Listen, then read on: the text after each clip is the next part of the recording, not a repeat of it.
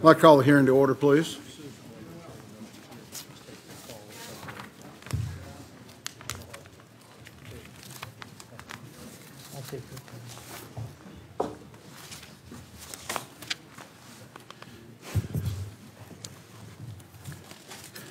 Attorney General Sessions, appreciate your willingness to appear before the committee today. I thank you for your years of dedicated service as a member of this body and your recent leadership at the Department of Justice.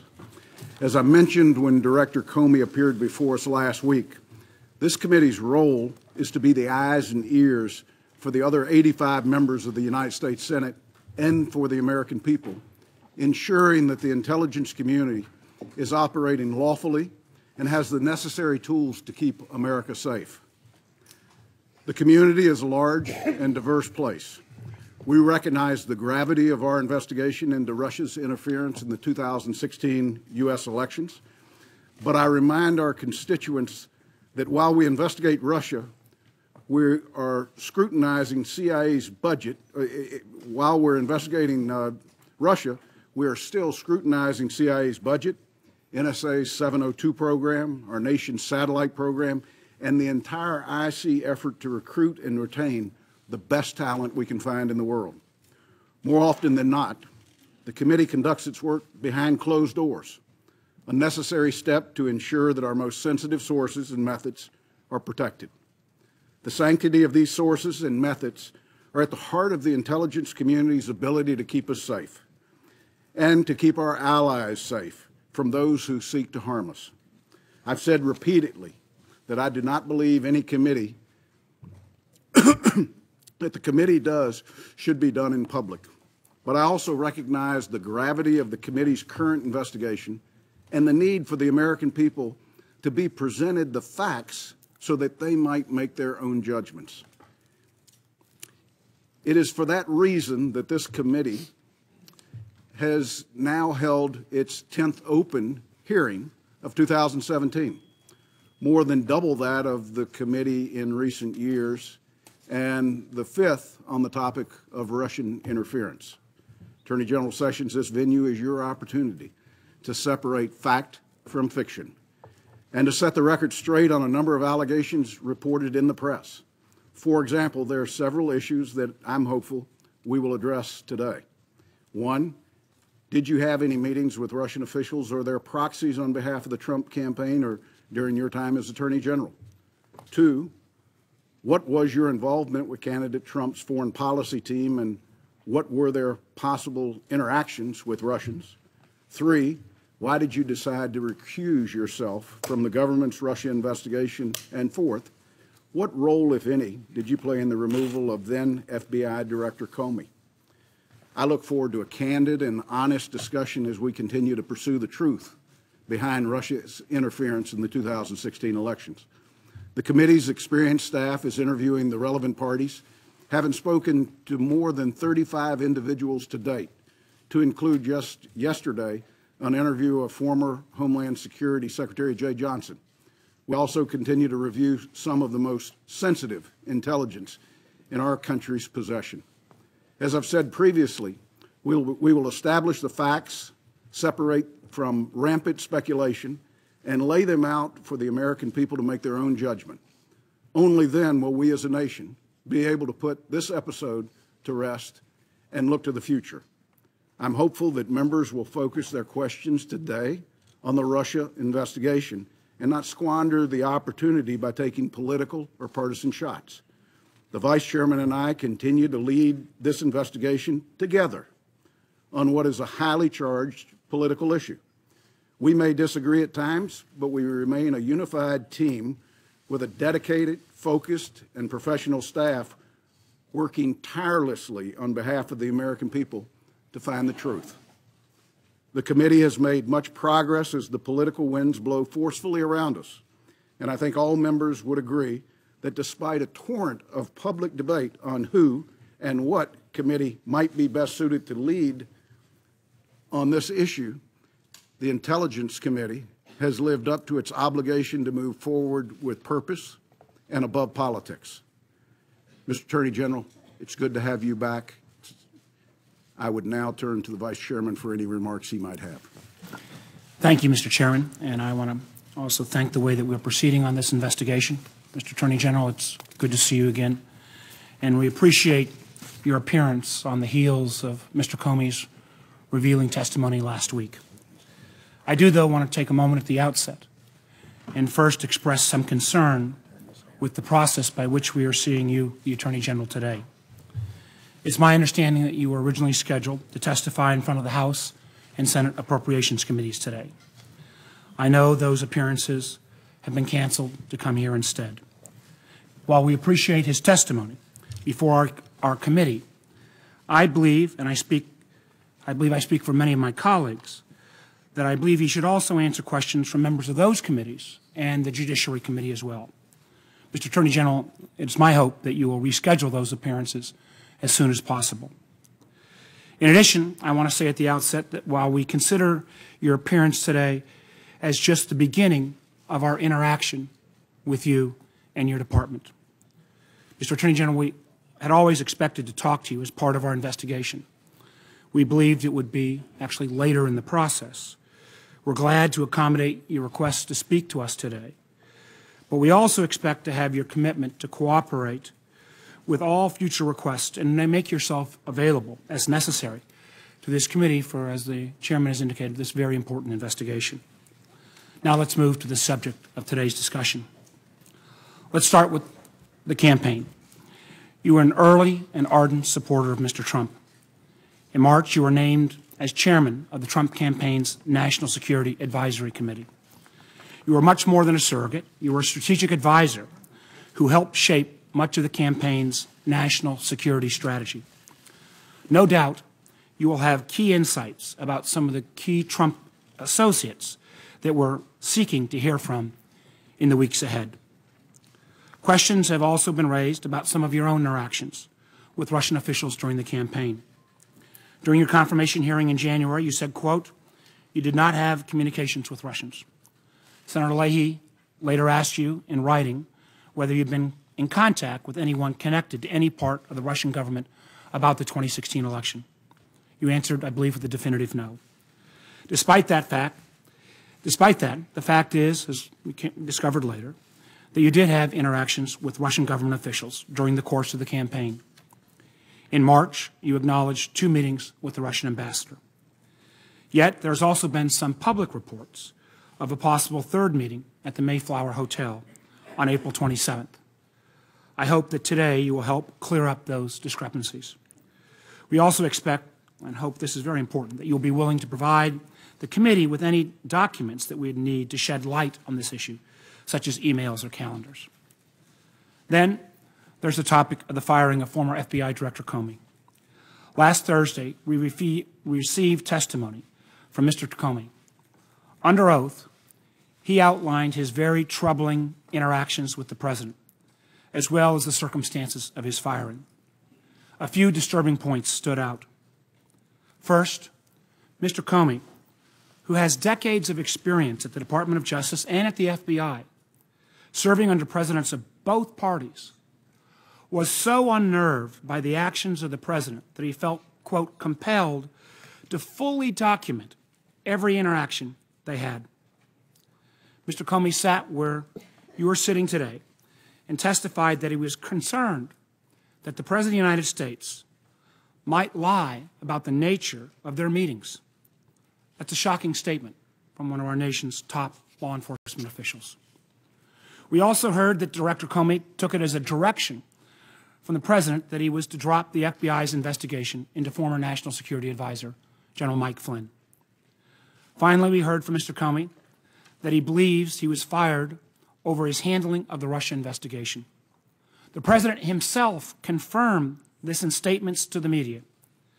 This is deeply troubling for all of us who believe on both sides of the aisle in preserving the independence of the FBI. We have a lot of work in order to follow up on these alarming disclosures. Mr. Attorney General, your testimony today is an opportunity to begin the process of asking those questions. For instance, again, and I know others will ask about this, you recused yourself from the Russia investigation, yet you participated in the firing of Mr. Comey over the handling of that same investigation. We'll want to ask you about how you view your recusal and whether you believe you've complied with it fully.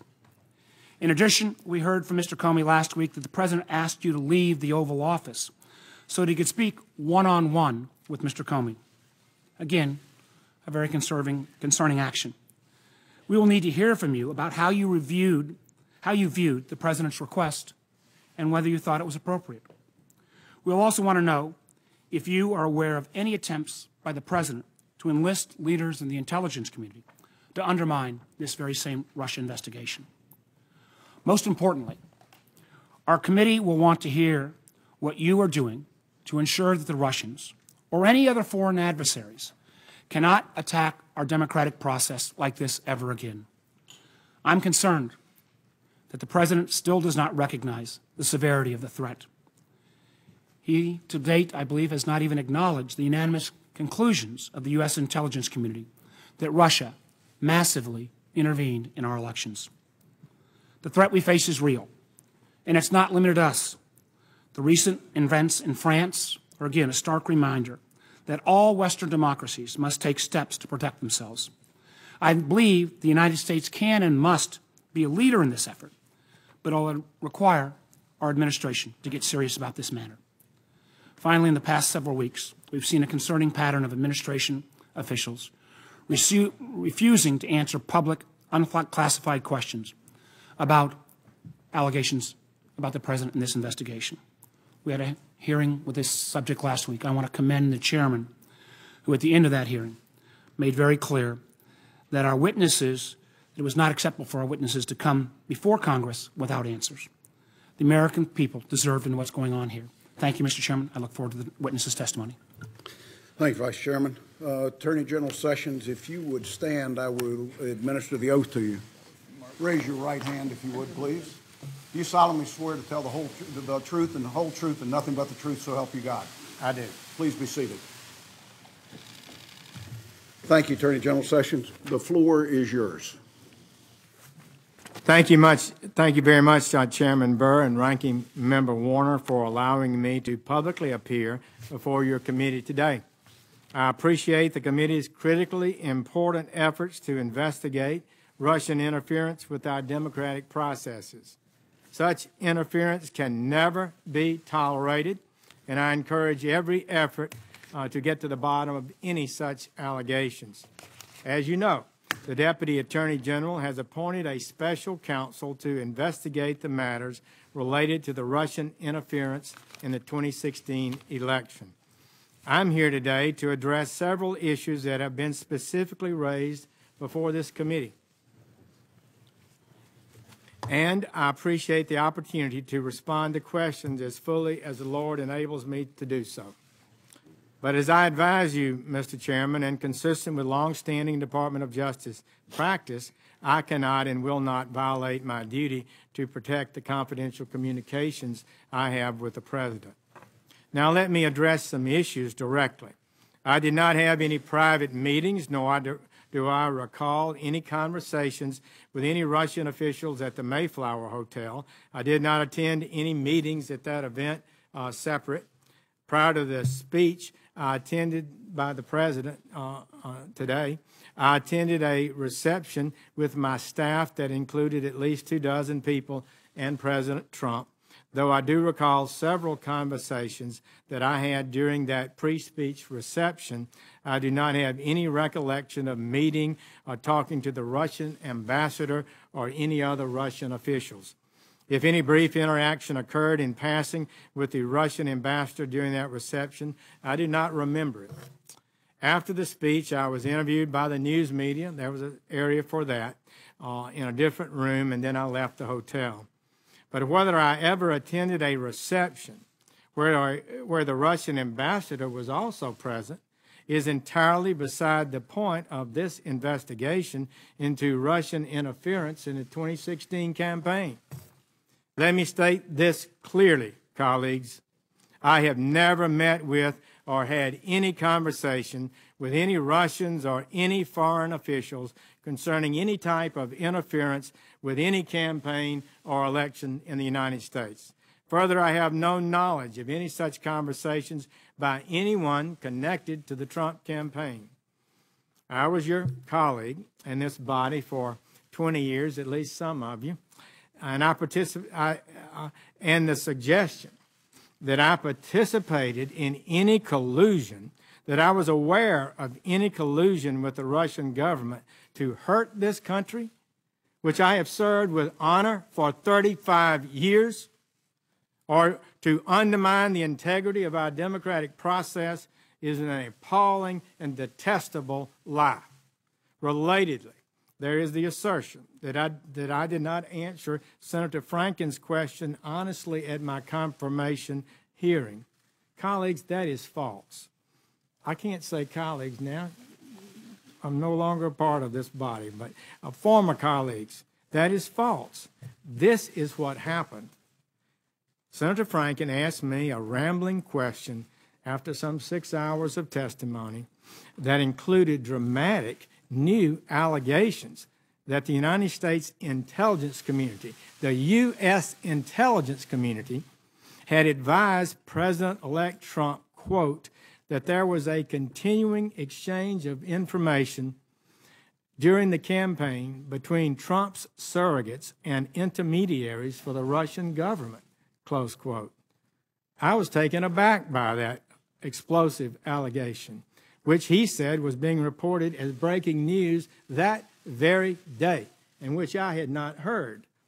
I wanted to refute that immediately. Any suggestion that I was part of such an activity, I replied to Senator Franken this way, quote, Senator Franken, I'm not aware of any of those activities. I have been called a surrogate a time or two in that campaign, and I did not have communications with the Russians, and I'm unable to comment on it. Close quote. That was the context in which I was asked the question, and in that context, my answer was a fair and correct response to the charge as I understood it. I was responding to this allegation that we had met, surrogates had been meeting with the Russians on a regular basis. It simply did not occur to me to go further than the context of the question and to list any conversations that I may have had with Russians in routine situations, as I had many routine meetings with other foreign officials. So please hear me now. And it was only in March, after my confirmation hearing, that a reporter asked my spokesperson whether I had ever met with any Russian officials. This was the first time that question had squarely been posed to me. On the same day, we provided that reporter with the information related to the meeting that I and my staff had held in my Senate office with Ambassador Kislyak, as well as the brief encounter in July after a speech that I had given during the convention in Cleveland, Ohio. I also provided the reporter with a list of 25 foreign ambassador meetings that I'd had during 2016. In addition, I provided supplemental testimony to the Senate Judiciary Committee to explain this event. So I readily acknowledge these two meetings, and certainly not one thing happened that was improper in any one of those meetings. Let me also explain clearly the circumstances of my recusal from the investigation into the Russian interference with the 2016 election. Please, colleagues, hear me on this. I was sworn in as Attorney General on Thursday, February 9th. The very next day, as I had promised to the Judiciary Committee I would do, at least at an early date, I met with Career Department officials, including a senior ethics official, to discuss some things publicly reported in the press that might have some bearing on whether or not I should recuse myself in this case. From that point, February 10th, until I announced my formal recusal on March 2nd, I was never briefed on any investigative details, did not access any information about the investigation. I received only the limited information that the department's career officials determined was necessary for me to form and make a recusal decision. As such, I have no knowledge about this investigation as it is ongoing today, beyond what has been publicly reported. I don't even read that carefully. And I have taken no action whatsoever with regard to any such investigation. On the date of my formal recusal, my Chief of Staff sent an email to the heads of relevant departments, including by name to Director Comey of the FBI, to instruct them to inform their staffs of this recusal and to advise them not to brief me or involve me in any way in any such matters. And in fact, they have not. Importantly, I recuse myself not because of any asserted wrongdoing or any belief that I may have been involved in any wrongdoing in the campaign, but because a Department of Justice regulation, 28 CFR 45.2, I felt required it. That regulation states in effect that department employees should not participate in investigations of a campaign if they served as a campaign advisor. So the scope of my recusal, however, does not and cannot interfere with my ability to oversee the Department of Justice, including the FBI, which has an $8 billion budget and 35,000 employees. I presented to the President my concerns and those of Deputy Attorney General Rod Rosenstein about the ongoing leadership issues at the FBI, as stated in my letter recommending the removal of Mr. Comey, along with the Deputy Attorney General's memorandum on that issue, which have been released publicly by the White House. Those represent a clear statement of my views. I adopted Deputy Attorney General Rosenstein's points that he made in his memorandum and made my recommendation. It is absurd, frankly, to suggest that a recusal from a single specific investigation would render the Attorney General unable to manage the leadership of the various Department of Justice law enforcement components that conduct thousands of investigations. Finally, during his testimony, Mr. Comey discussed a conversation that he and I had about the meeting Mr. Comey had with the President. I'm happy to share with the committee my recollection of that conversation that I had with Mr. Comey. Following a routine morning threat briefing, Mr. Comey spoke to me and my Chief of Staff. While he did not provide me with any of the substance of his conversation with the President, apparently the day before, Mr. Comey expressed concern about proper communications protocol with the White House and with the President. I responded. He didn't recall this, but I responded to his comment by agreeing that the FBI and the Department of Justice needed to be careful to follow department policies regarding appropriate contacts with the White House. Mr. Comey had served in the department for better than 2 decades, and I was confident that he understood and would abide by the well-established rules limiting communications with the White House, especially about ongoing investigations. That's what's so important to control. My comments encouraged him to do just that, and indeed, as I understand it, he in fact did that. Our Department of Justice rules on proper communications between the Department and the White House have been in place for years. Mr. Comey well knew them. I thought and assumed correctly that he complied with them. So I'll finish with this.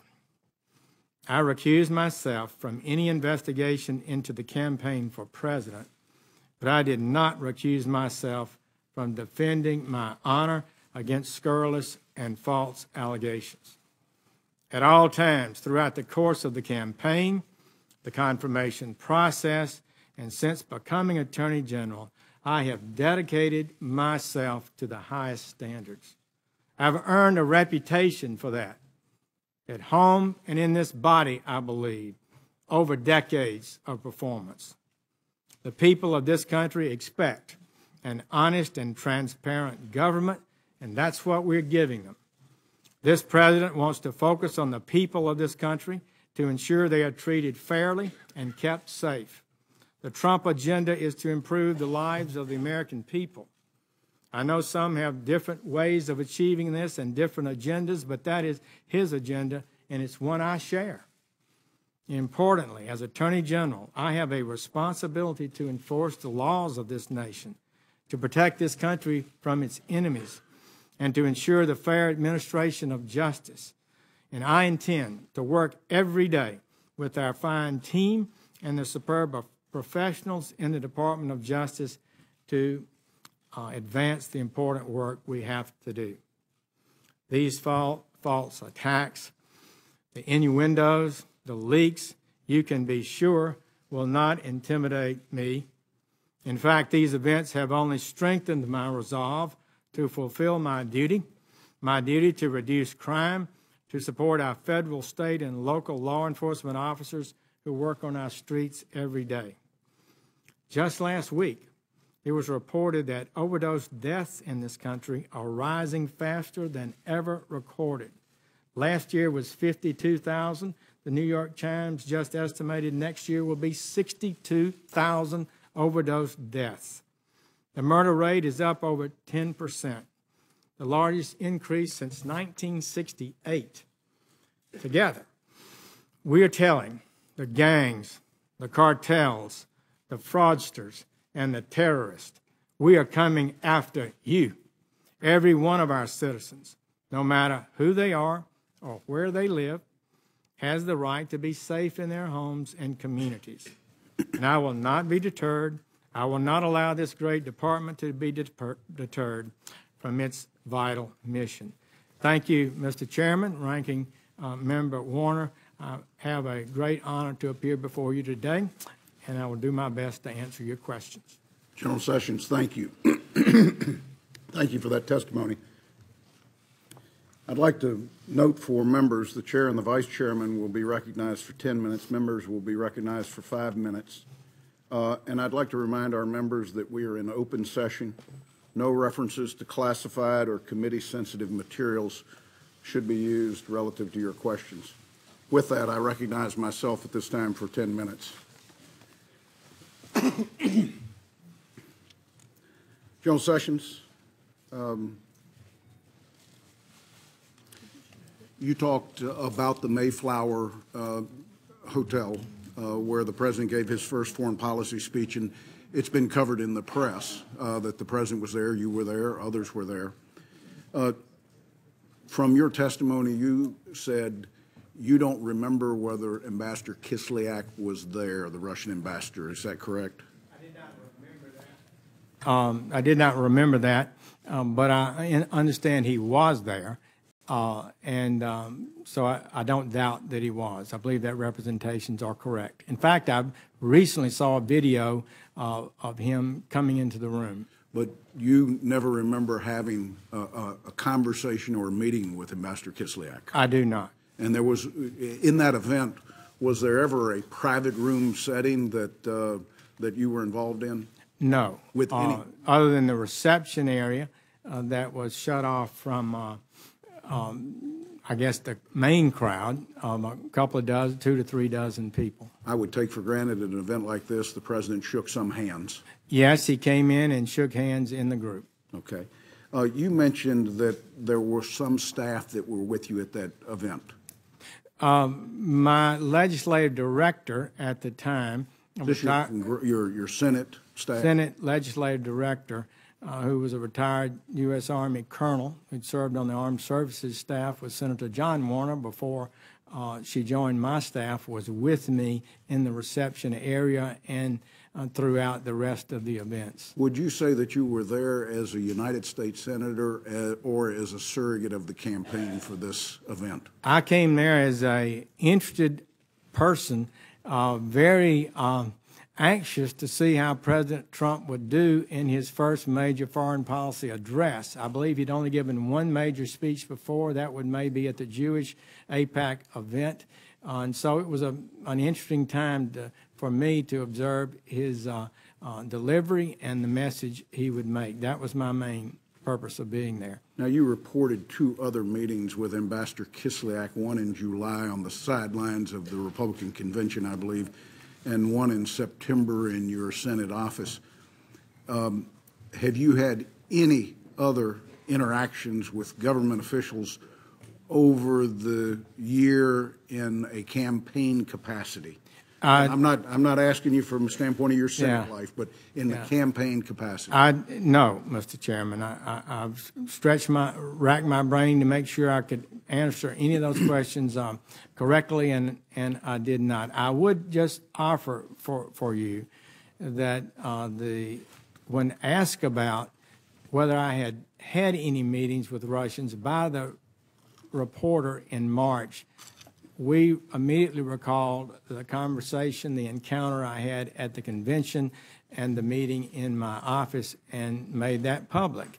I never intended not to include that. I would have gladly have reported the meeting, the encounter that may have occurred, that some say occurred, in the Mayflower, if I had remembered it, or if it actually occurred, which I don't remember that it did. General Sessions, on March 2nd, 2017, you formally recused yourself from any involvement in the Russian investigation being conducted by the FBI and the Department of Justice. What are the specific reasons that you chose to recuse yourself? Well, the specific reason, Mr. Chairman, is a CFR, a Congressional Code of Federal Regulations, put out by the Department of Justice, part of the Department of Justice rules, and it says this, I'll read from it, 28 CFR 45.2. Unless authorized, no employee shall participate in a criminal investigation or prosecution if he has a personal or political relationship with any person involved in the conduct of an investigation. It goes on to say for political, in a political campaign, and it says if you have a close identification with an elected official or candidate arising from service as a principal advisor, you should not participate in an investigation of that campaign. So many have suggested that my recusal is because I felt I was a subject of the investigation myself, that I may have done something wrong, but this is the reason I recused myself. I felt I was required to under the rules of the Department of Justice, and as a leader of the Department of Justice, I should comply with the rules, obviously. So did your legal counsel basically know from day one you would have to recuse yourself of this investigation because of the current statute? Well, I do have a timeline of what occurred. I was sworn in on the 9th, I believe, of February. I then, on the 10th, had my first meeting to generally discuss this issue where the CFR was not discussed. We had several other meetings, and it became clear to me over time that I qualified as a significant principal advisor type person to the campaign, and it was the appropriate and right thing for me to recuse myself. This could explain Director Comey's comments that he knew that there was a likelihood you would recuse yourself because he was probably familiar with the same statute. Well, I think probably so. I'm sure that the attorneys in the Department of Justice probably communicated with them. Because, Mr. Chairman, let me say this to you clearly. In effect, as a matter of fact, I recused myself that day. I never received any information about the campaign. I thought there was a problem with me being able to serve as Attorney General over this issue, and I felt I would possibly have to recuse myself, and I took the position, correctly I believe, not to involve myself in the campaign in any way, and I did not. You made a reference to your chief of staff sending out an email immediately notifying internally of your decision to recuse, would you ask your chief of staff to make that email available? We would be pleased to do so, and I think I have it with me now. Thank you, General Sessions. Have you had any interactions with the special counsel, Robert Mueller, since his appointment? I have not. With regard to the email we sent out, Mr. Comey, Director Comey, indicated that he did not know that when I recused myself or did not receive notice, one of those emails went to him by name. So a lot happens in our offices. I'm not accusing him of any wrongdoing, but in fact, it was sent to him and to his name. Okay. General Sessions, as you said, Mr. Comey testified at length before the committee about his interactions with the president, in some cases highlighting your presence at those meetings. And you addressed the meeting where all were asked to leave except for Director Comey, and he had a private meeting with the president. And you said that he did inform you of how uncomfortable that was, and your recommendation was that the FBI and DOJ needed to follow the rules limiting further correspondence. Did Director Comey ever express additional discomfort with conversations that the president might have had with him, because he had 2 additional meetings and I think a total of 6 phone calls? That is correct. There's nothing wrong with the president having a communication with the FBI director. What is problematic for any Department of Justice employee is to talk to any cabinet persons or White House officials, high officials, about ongoing investigations that are not properly cleared through the top levels of the Department of Justice. And so it was a regulation I think is healthy. I thought we needed and strongly believe we needed to restore discipline within our department to adhere to just those kind of rules, plus leaking rules and some of the other things that I think are a bit lax and need to be restored. You couldn't have had a conversation with the president about the investigation because you were never briefed on the investigation. That is correct. I would note that with regard to the private meeting that Director Comey had, by his own admission, I believe there are as many as 6 such meetings. Several of them he had with President Trump. I think he had 2 with President Obama. So it's not improper per se, but it would not be justified for a department official to share information about an ongoing investigation without prior review and clearance from above. General Sessions, just one last question. You were the chair of this foreign policy team for the Trump campaign. To the best of your knowledge, did that team ever meet?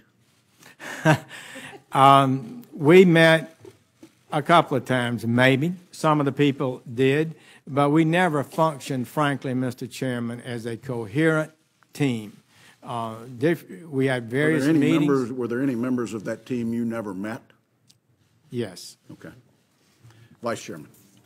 Thank you, General Sessions. As I mentioned in my opening statement, we appreciate your appearance here, but we do see this as the first step, and I would just like to get your commitment that you will agree to make yourself available as the committee needs in the weeks and months ahead.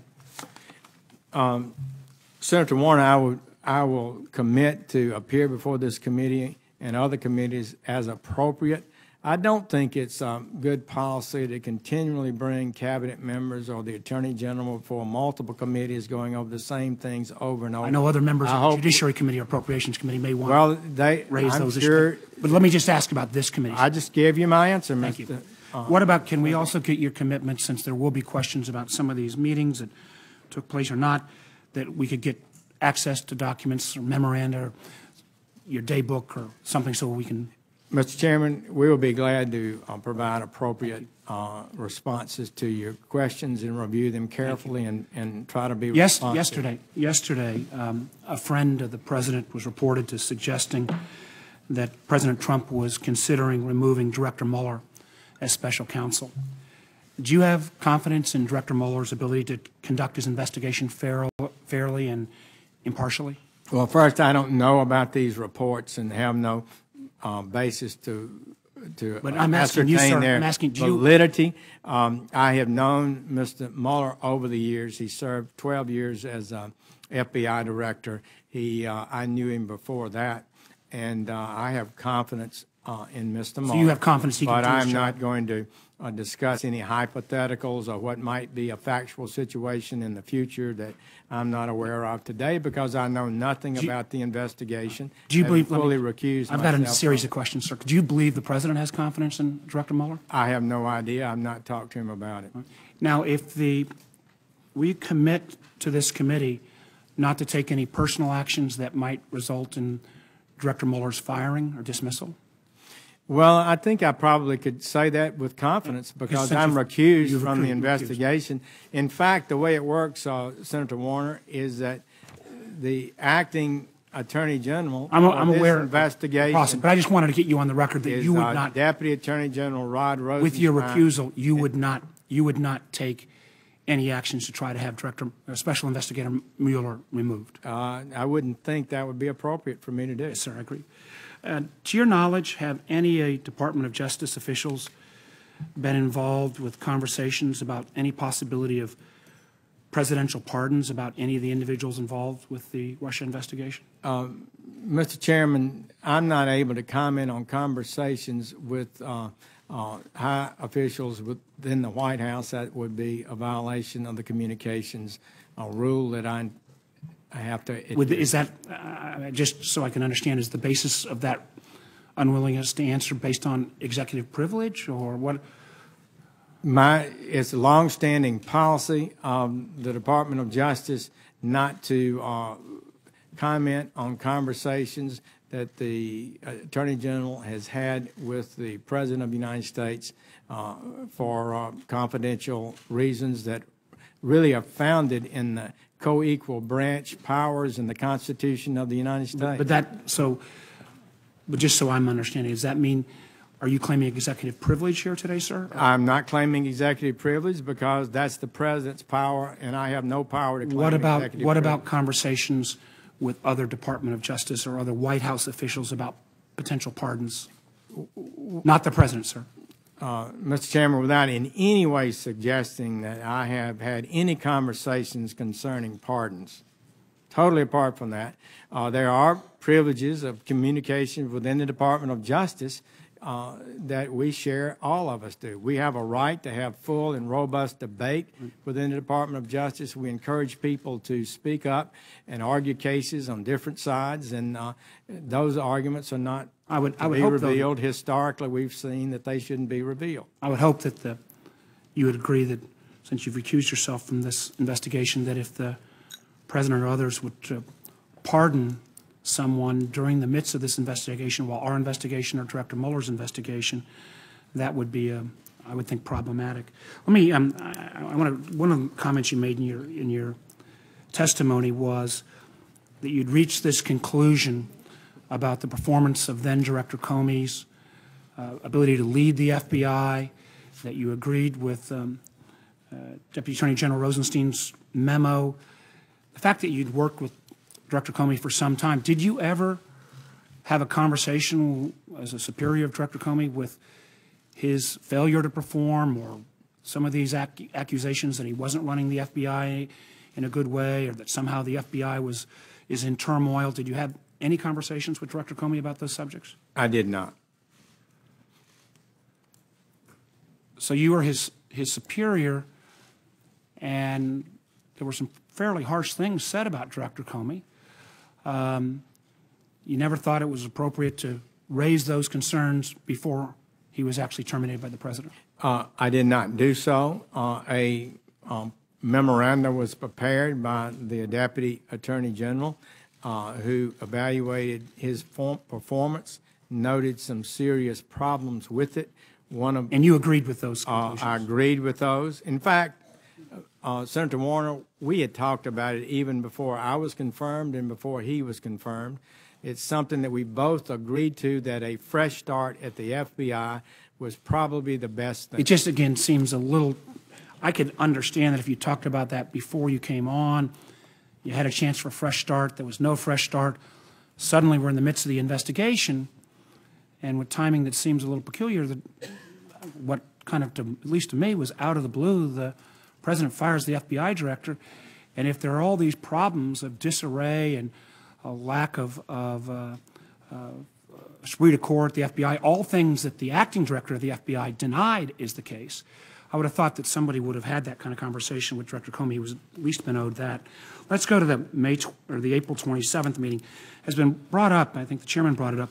By the time April 27th came around, you'd already been named as the chair of then candidate Trump's National Security Advisory. So showing up that meeting would be appropriate, not only that was the Mayflower Hotel. Right, yes, sir. Yes, sir.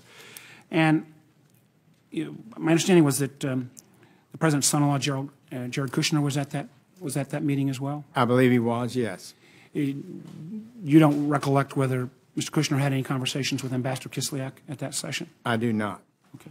And to the best of your memory, you had no conversation with Ambassador Kislyak at that meeting? I don't recall it, Senator Warner. It would have been, certainly I can assure you, nothing improper if I'd had a conversation with him, and it's conceivable that occurred. I just don't remember it. But there was nothing in your notes or memory so that when you had a chance, and you did, and I appreciate, correct the record about the other two sessions in response to Senator Frank and Senator Leahy, this one didn't pop into your memory, that maybe in the overabundance of caution that you ought to report that this session as well? Well, I guess I could say that I possibly had a meeting, but I still do not recall it.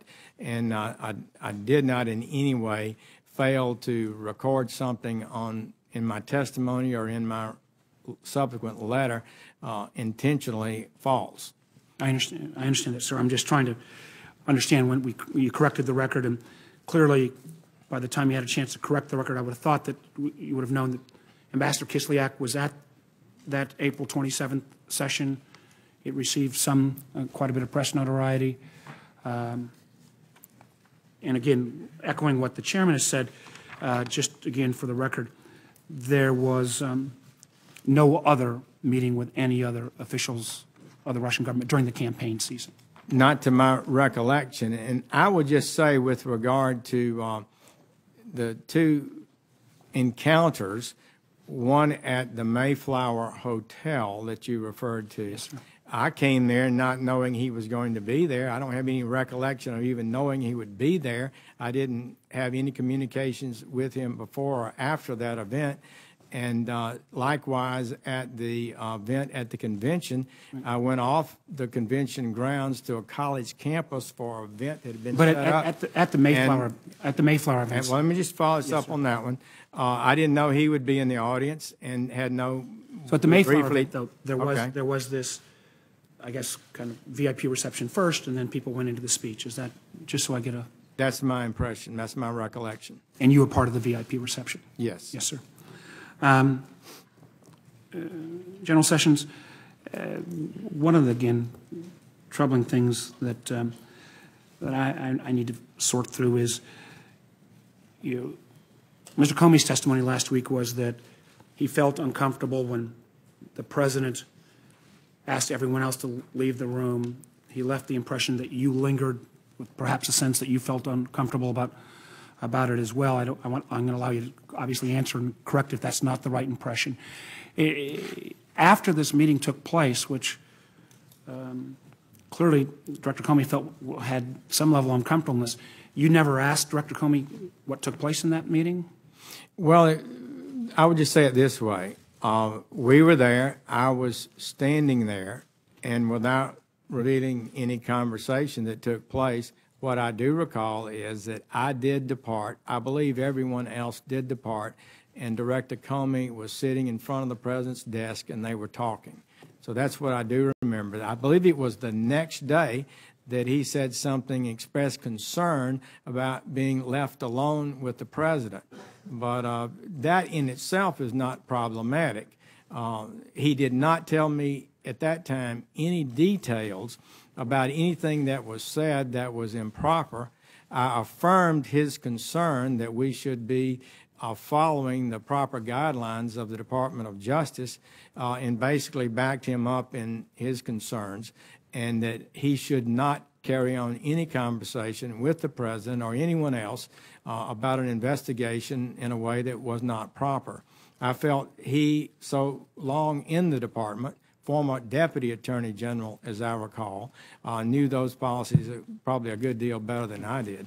Thank you, sir, and I thank you, Mr. Chairman. But it did appear that Mr. Comey felt that the conversation was improper. He was concerned about it, and his recollection of what he said to me about his concern, is consistent with my recollection. Senator Risch.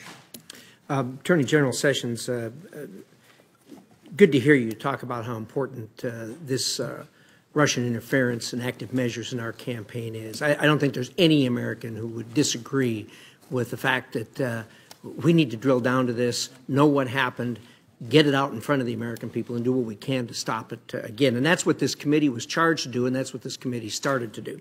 As you probably know, on February 14th, the New York Times published an article alleging that there was constant communications between the Trump campaign and the Russians and collusion regarding the elections. You recall that article when it came out? Not exactly. Generally. But that was generally, I remember those charges. And Mr. Comey told us when he was here last week that he had a very specific recollection. In fact, he chased it down through the intelligence community and was not able to find a scintilla of evidence to that effect. Then he sought out both Republicans and Democrats up here to tell them that this was false, that there was no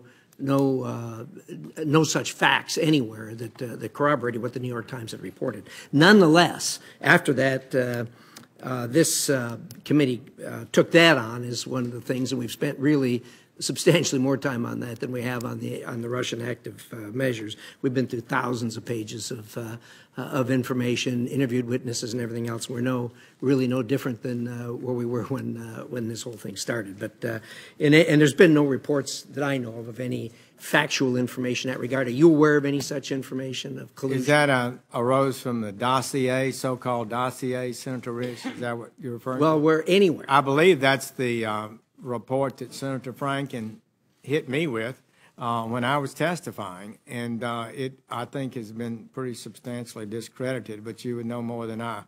But what was said that would suggest I participated in the continuing communications with Russians over as a surrogate is absolutely false.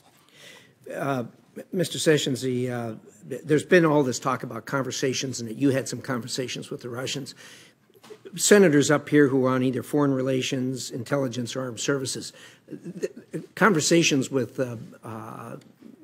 officers of other governments or ambassadors or what have you are everyday occurrences here, multiple time occurrences for most of us. Is that a fair statement? I think it is, yes. And indeed, if you run into one in a grocery store, you're going to have a conversation with them. Is that fair? Could very well happen. And be nothing improper. All right. On the other hand, collusion with the Russians or any other government for that matter, when it comes to our elections, certainly would be improper and illegal. Would that be a fair statement? Absolutely. All right. Are you willing to sit here and tell the American people, unfiltered by what the media is going to put out, that you participated in no conversations of any kind where there was collusion between the Trump campaign and any other foreign government? I can say that absolutely, and I have no hesitation to do so. Mr. Sessions, you're a former U.S. attorney, former United States Senator, and the Attorney General of the United States. You participated, as you've described, in the Trump campaign. And as such, you traveled with the campaign, I gather? I did. You spoke for the campaign at times? Well, on a number of occasions. I was not continually on the trail. Based upon your experience and based upon your participation in the campaign, did you hear even a whisper or a suggestion or anyone making reference within that campaign that somehow the Russians were involved in that campaign? I did not. Okay. What would you have done if you'd have heard that? Well, I would have been shocked, and I would have known it was improper. And headed for the exit, I suppose. Well, maybe. So this was, you know, this is a serious matter, because what you're talking about is hacking into a private person or DNC computer and obtaining information and spreading that out. That's just not right. And I believe it's likely that laws were violated if that actually occurred. So it's an improper thing. Mr. Sessions, Has any person from the White House or the administration, including the President of the United States, either directed you or asked you to do any unlawful or illegal act since you've been Attorney General of the United States? No, Senator Rich, not. Thank you, Mr. Chairman. Senator Feinstein. Thanks very much, Mr. Chairman. Welcome, Attorney General. Thank you. On May 19th, Mr. Rosenstein, in a statement to the House of Representatives, essentially told them that he learned on May 8th that President Trump intended to remove Director Comey. When you wrote your letter on May 9, did you know that the President had already decided to fire Director Comey? Senator Feinstein, I would say that I believe it's been made public that the President asked us our opinion. It was given, and he asked us to put that in writing. I don't know how much more he said about it than that, but I believe he has talked about it, and I would let his words speak for themselves. Well, on May 11th, on NBC Nightly News, 2 days later, the President stated he was going to fire Comey regardless of the recommendation. So I'm puzzled about the recommendation because the decision had been made. So what was the need for you to write a recommendation? Well, we were asked our opinion, and when we expressed it, which was consistent with the memorandum and the letter we wrote, I felt comfortable, and I guess the Deputy Attorney General did too, in providing that information in writing. So do you concur with the President that he was going to fire Comey regardless of recommendation because the problem was the Russian investigation? Senator Feinstein, I guess I'll just have to let his words speak for himself. I'm not sure what was in his mind explicitly when we talked with him. Did you ever discuss Director Comey's FBI handling of the Russia investigations with the President or anyone else? Senator Feinstein, that would call for a communication between the Attorney General and the President, and I'm not able to comment on that. You are not able to answer the question here, whether you ever discussed that with him? That's correct. And how do you view that? Since you discussed his termination, why wouldn't you discuss the reasons? Well, those were put in writing and sent to the President, and he made those public, so he made that public. So you'd had no verbal conversation with him about the firing of Mr. Comey? I'm not able to discuss with you or confirm or deny the nature of private conversations that I may have had with the President on this subject or others. And I know that how this will be discussed, but that's the rules that has been long adhered to by the Department of Justice, as you know, Senator Feinstein. You're a longtime colleague, but we heard Mr. Coates and we heard Admiral Rogers say essentially the same thing, when it was easy just to say if the answer was no, no. Well, it would have been easier to say if it was yes, yes, but both would have been improper. Okay. So how exactly were you involved in the termination of Director Comey? Because I am looking at your letter dated May 9, and you say the director of the FBI must be someone who follows faithfully the rules and principles, who sets the right example for our law enforcement officials. Therefore, I must recommend that you remove Director Comey and identify an experienced and qualified individual to lead the great men and women of the FBI. Do you really believe that this had to do with Director Comey's performance with the men and women of the FBI? There was a clear view of mine and of Deputy Attorney General Rosenstein as he set out at some length in his memoranda, which I adopted and sent forward to the President, that we had problems there, and it was my best judgment that a fresh start at the FBI was the appropriate thing to do. And when asked, I said that to the President. It's something I had adhered to. Deputy Rosenstein's letter dealt with a number of things. When Mr. Comey declined the Clinton prosecution, that was really a usurpation of the authority of the federal prosecutors in the Department of Justice. It was a stunning development. The FBI is the investigative team. They don't decide prosecution policies. And so that was a thunderous thing. He also commented at some length on the declination of the Clinton prosecution, which you should not normally, you shouldn't do.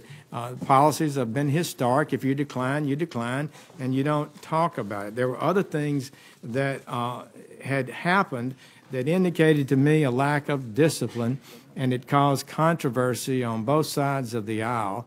And I had come to the conclusion that a fresh start was appropriate and did not mind putting that in writing. My time is up. Thank you very much. Senator Rubio. Thank you. Thank you for being here, Attorney General. I want to go back to February 14th and kind of close the loop on the details. Director Comey was here, provided great detail about that day. So what I've heard so far is there was a meeting in the Oval Office on the 14th. You recall being there along with him. At some point, the meeting concluded. The President, everyone got up to leave. The President asked Director Comey to stay behind, correct? Well, that's a communication in the White House that I would not comment on. All right, I do indicate. You remember seeing him stay behind? Yes. Okay. And his testimony was that you lingered. And his view of it was you lingered because you knew that you needed to stay. That was his characterization. Do you remember lingering? Do you remember feeling like you needed to stay? I do recall being one of the last ones to leave.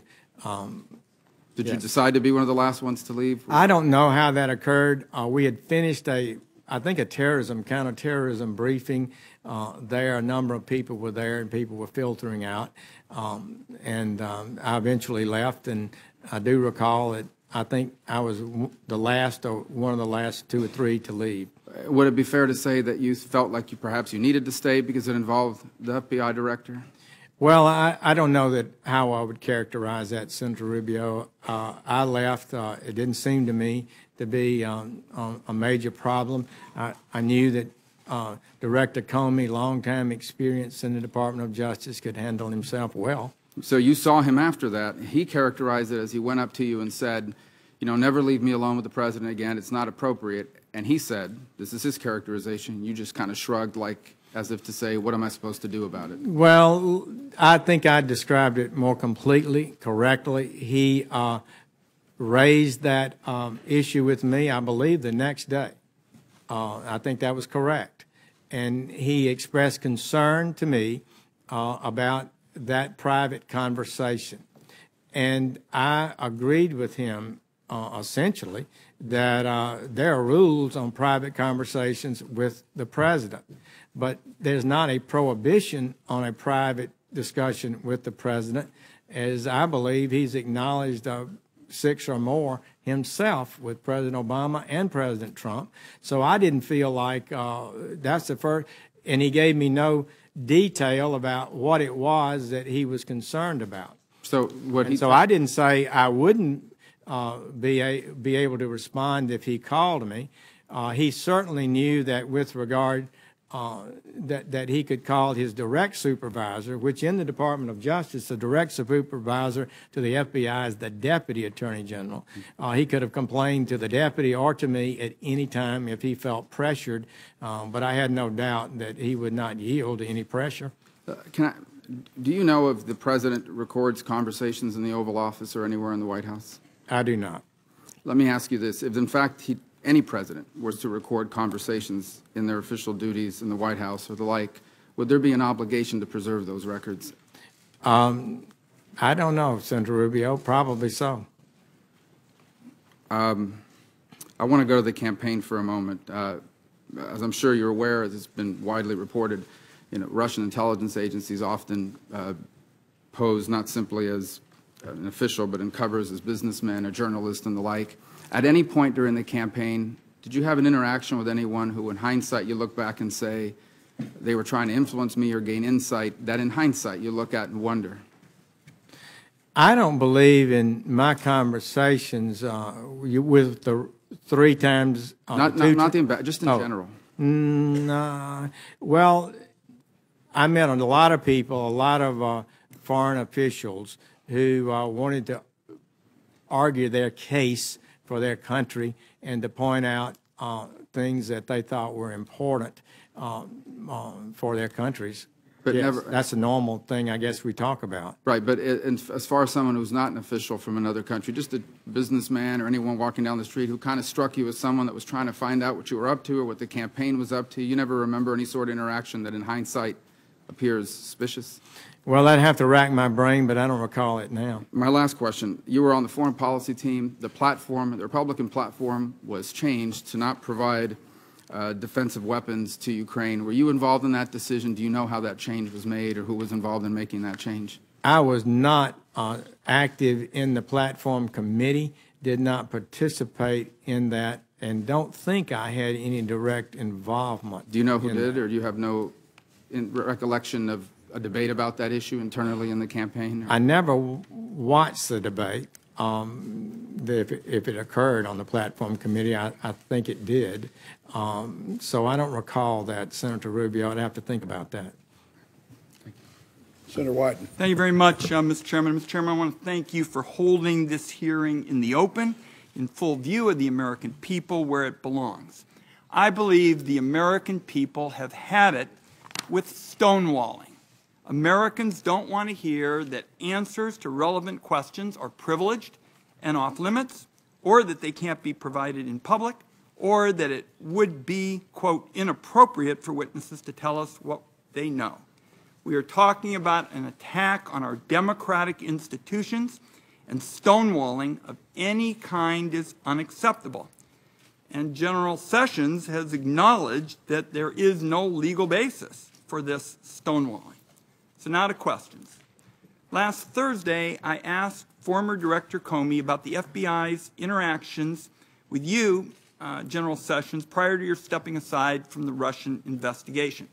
Mr. Comey said that your continued engagement with the Russian investigation was, quote, problematic, and he, Mr. Comey, could not discuss it in public. Mr. Comey also said that FBI personnel had been calling for you to step aside from the investigation at least 2 weeks before you finally did so. Now, in your prepared statement, you stated you received only, quote, limited information necessary to inform your recusal decision. But given Director Comey's statement, we need to know what that was. Were you aware of any concerns at the FBI or elsewhere in government about your contacts with the Russians or any other matters relevant to whether you should step aside from the Russian investigation? Senator Wyden, I am not stonewalling. I am following the historic policies of the Department of Justice. You don't walk into any hearing or committee meeting and reveal confidential communications with the President of the United States, who's entitled to receive confidential communications in your best judgment about a host of issues, and have to be accused of stonewalling for not answering them. So I would push back on that. Secondly, Mr. Comey, perhaps he didn't know, but I basically recused myself the first day I got into the office because I never accessed files. I never learned the names of investigators. I never met with them. I never asked for any documentation. The documentation, what little I received, was mostly already in the media and was presented by the senior ethics, public responsibility, professional responsibility attorney in the department. General, and I made a honest and proper decision to recuse myself, as I told Senator Feinstein and the members of the committee I would do when they confirmed me.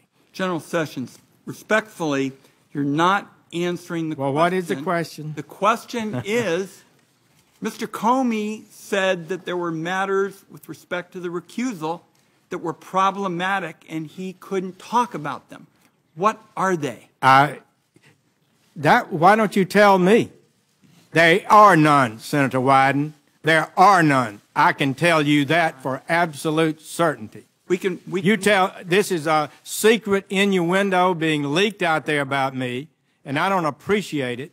And I've tried to give my best and truthful answers to any committee I've appeared before, and it's really people are suggesting through innuendo that I have been not honest about matters, and I've tried to be honest. My time is short. You've made your point that you think Mr. Comey is engaging in innuendo. We're going to keep digging on this. Senator Wyden, he did not say that.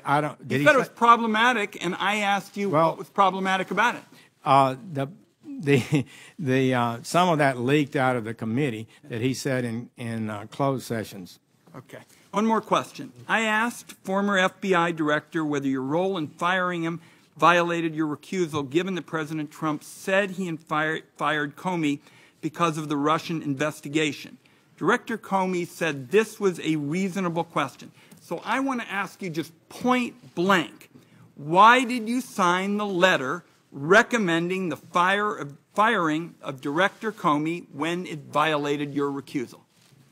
It did not violate my recusal. It did not violate my recusal.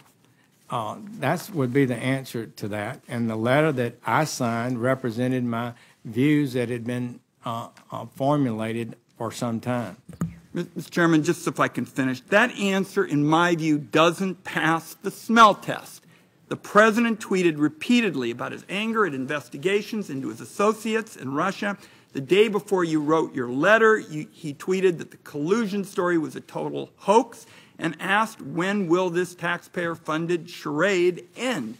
I don't think your answer passes the smell test. Well, Senator Wyden, I think I should be allowed to briefly respond at least, and would say the letter, the memorandum that Deputy Rosenstein wrote, and my letter that accompanied it, represented my views of the situation. I'll ask that on the second round. Thank you, Mr. Chairman. Senator Collins. Thank you, Mr. Chairman. Attorney General Sessions, I want to clarify who did what with regard to the firing of Mr. Comey. First of all, let me ask you, when did you have your first conversation with Rod Rosenstein about Mr. Comey? We talked about it before either one of us were confirmed. It was a topic of, conversation among people who'd served in the department a long time. They knew that what had happened that fall was pretty dramatically unusual. Many people felt it was very wrong. And so it was in that context that we discussed it, and we both found that we shared a common view that a fresh start would be appropriate. And this was based on Mr. Comey's handling of the investigation involving Hillary Clinton, in which you said that he usurped the authority of prosecutors at the Department of Justice? Yes, that was part of it, and the commenting on the investigation in ways that go beyond the proper policies. We need to restore, Senator Collins, I think, the classic discipline in the department. My team, we've discussed this. There's been too much leaking and too much talking publicly about investigations. In the long run, the department historic rule that you remain mum about ongoing investigations is the better policy. Now, subsequently, the president asked for you to put your views in writing. You've testified today. And I believe that you were right to recuse yourself from the ongoing Russian investigation. But then on May 9th, you wrote to the president recommending that Mr. Comey be dismissed. And obviously, this went back many months to the earlier conversations you had had with Mr. Rosenstein. But my question is, why do you believe that your recommendation to fire Director Comey was not inconsistent with your March 2nd recusal? Thank you. The recusal involved one case involved in the Department of Justice and in the FBI. They conduct thousands of investigations. I'm the Attorney General of the United States. It's my responsibility to our Judiciary Committee and other committees to ensure that that department is run properly. I have to make difficult decisions, and I do not believe that it is a sound position to say that if you're recused for a single case involving any one of the great agencies like DEA or U.S. Marshals or ATF that are part of the Department of Justice, you can't make a decision about the leadership in that agency. Now, if you had known that the president subsequently was going to go on TV and in an interview with Lester Holt of NBC would say that this Russian thing was the reason for his decision to dismiss the FBI director, would you have felt uncomfortable about the timing of the decision? Well, I would just say this, Senator Collins. I don't think it's appropriate to deal with those kind of hypotheticals. I have to deal in actual issues, and I would respectfully not comment on that. Well, let me ask you this. In retrospect, do you believe that it would have been better for you to have stayed out of the decision to fire Director Comey? I think it's my responsibility. I mean, I was appointed to be Attorney General. Supervising all the federal agencies is my responsibility. Trying to get the very best people in those agencies at the top of them is my responsibility, and I think I had a duty to do so. Now, Director Comey testified that he was not comfortable telling you about his one-on-one conversation with the president on February 14th because he believed that you would shortly recuse yourself from the Russian investigation, which you did.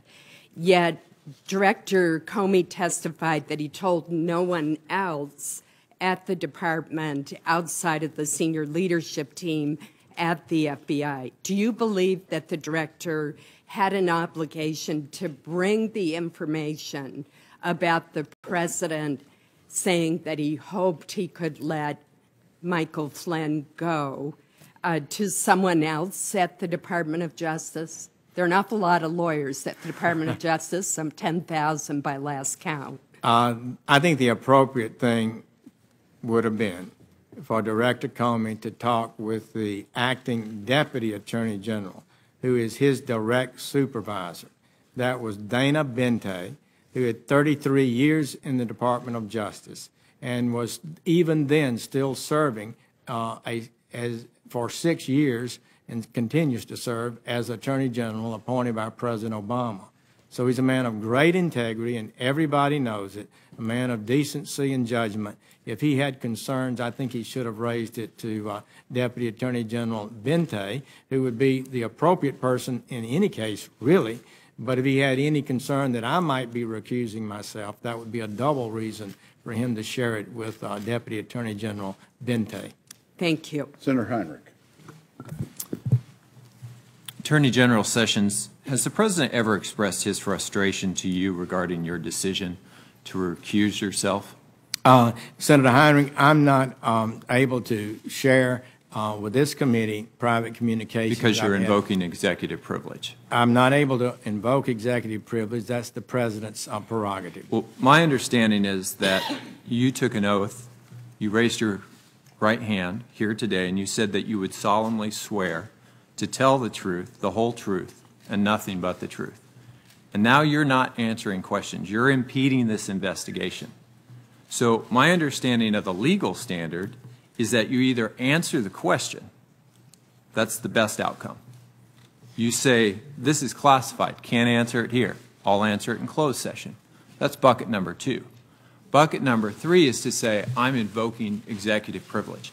There is no appropriateness bucket. It is not a legal standard. Can you tell me what are these long-standing DOJ rules that protect conversations made in the executive without invoking executive privilege? Senator, I'm protecting the president's constitutional right by not giving it away before he has a chance to You're having review it it. both And ways. secondly, I am telling the truth in answering your question in saying it's a long-standing policy of the Department of Justice. Are those not policies to comment, written? even and to make sure the president has full opportunity to decide these issues. Can you share those policies with us? Are Well, they written down at the Department of Justice?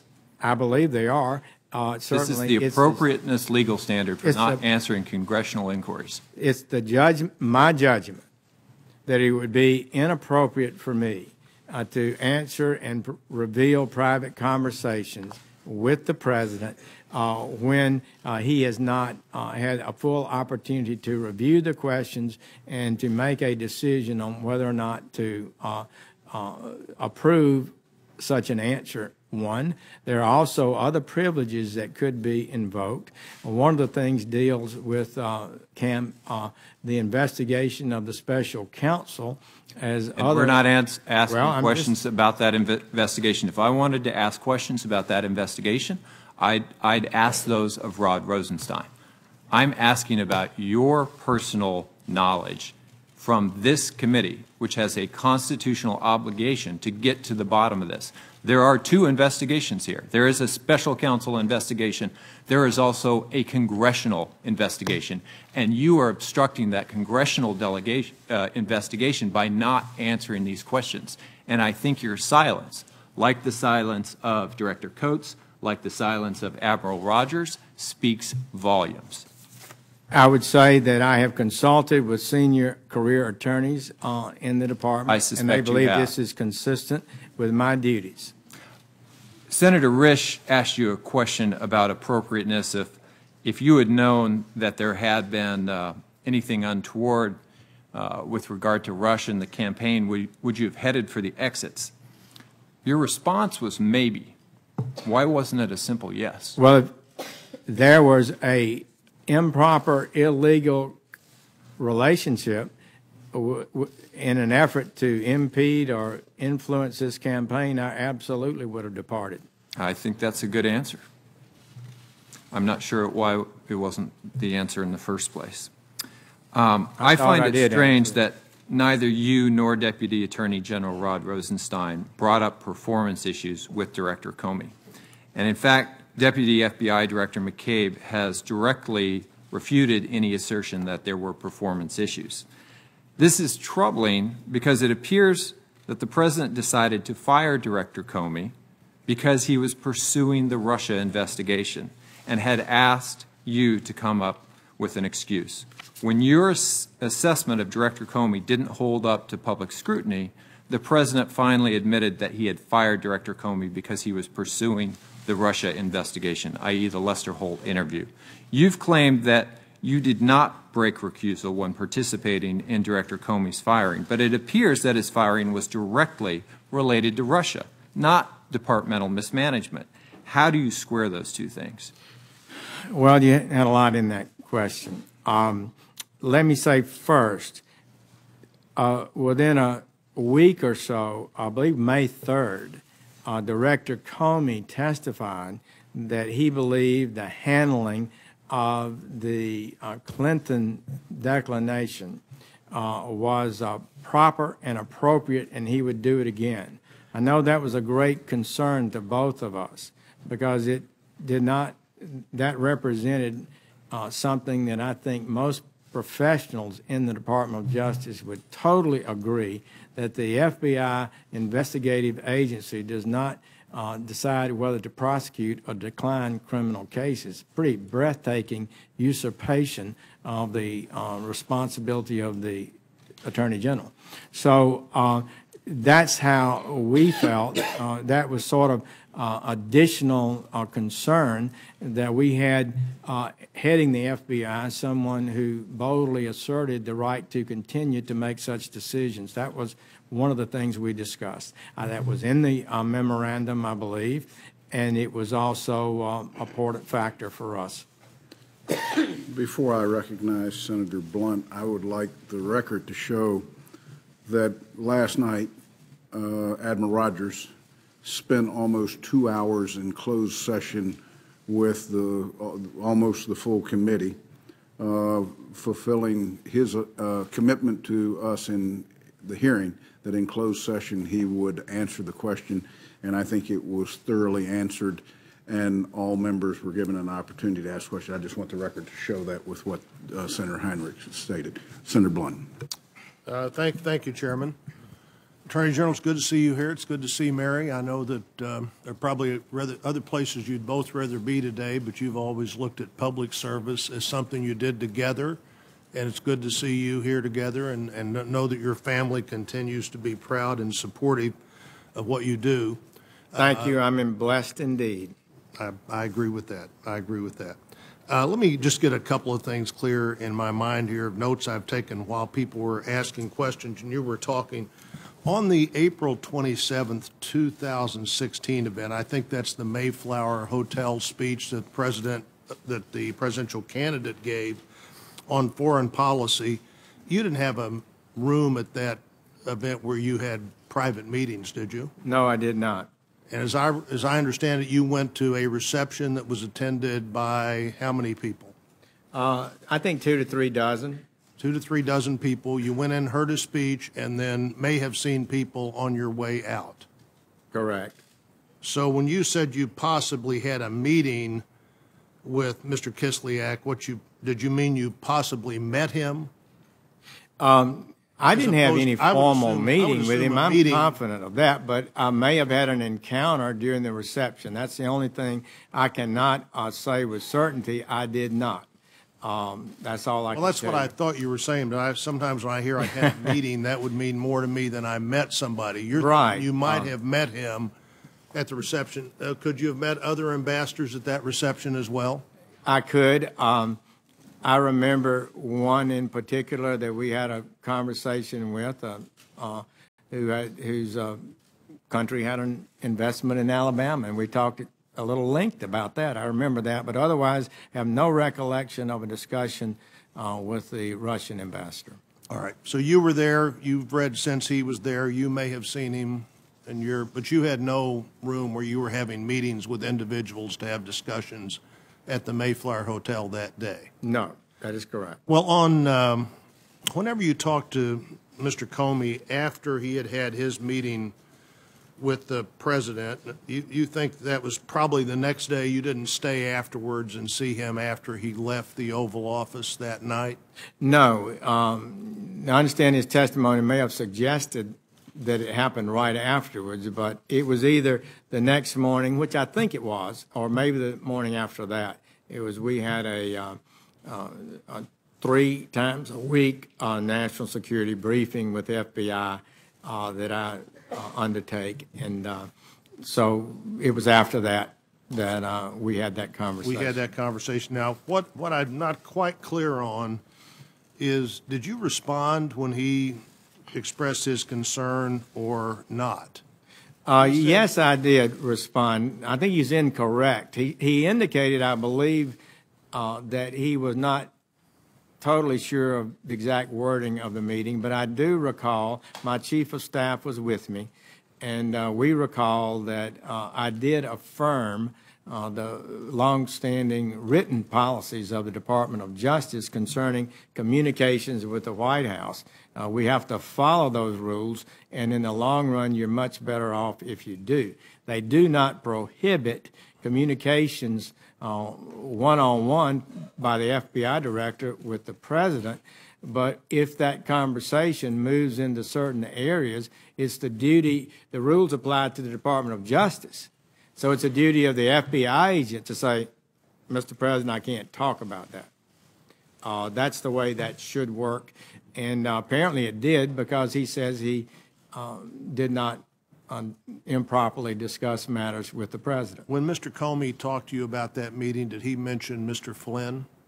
No. He mentioned no facts of any kind. He did not mention to me that he'd been asked to do something he thought was improper. He just said he was uncomfortable, I believe, with it. After that discussion with Mr. Comey, Actually, I don't know that he said he was uncomfortable. I think he said maybe it was what he testified to was perhaps the correct wording. I'm not sure exactly what he said, but I don't dispute it. well, exactly what I think what I remember him saying was that you didn't react at all and kind of shrugged, but you're saying you referred him to the normal way these meetings are supposed to be conducted. I took it as a concern that he might be asked something that was improper, and I affirmed to him his willingness to say no or not go in an improper way, improper direction. I'd just say finally, I'm assuming you wouldn't talk about this because it would relate to the May 8th meeting, but my sense is that no decision is final until it's carried out. My guess is that there are people at this dais who have said they were going to let somebody go or fire somebody that never did that. So the fact that the president said that on May 8th doesn't mean that the information he got from you on May 9th was not necessary or impactful. And I'm sure you're not going to say how many times the president said we ought to get rid of that person, but I'm sure that's happened. And Chairman, I'll. Senator King. Mr. Attorney General, thank you for joining us today. I respect your willingness to be here. Thank you testified a few minutes ago, I'm not able to invoke executive privilege. That's up to the president. Has the president invoked executive privilege in the case of your testimony here today? He has not. Then what is the basis of your refusal to answer these questions? Senator Kane, the president has a constitutional... I understand that, but the president hasn't asserted it. Well, you said you don't have the power to assert the power of executive privilege, so what is the legal basis for your refusal to answer these questions? I am protecting the right of the president to assert it if he chooses, and there may be other privileges that could apply in this circumstance.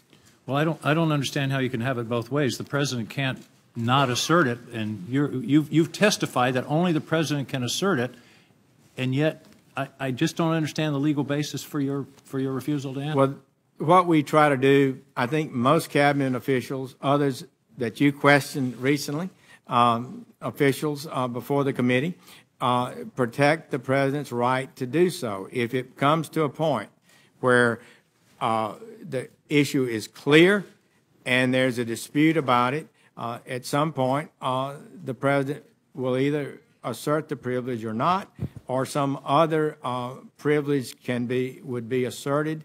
But at this point, I believe it's premature for You're me asserting to a privilege that the president, you've testified. It'd be premature for me to deny the president a full and intelligent choice about executive privilege. That's not necessary at this point. You testified a few minutes ago that, quote, we were asked for our opinion. Who asked for your opinion?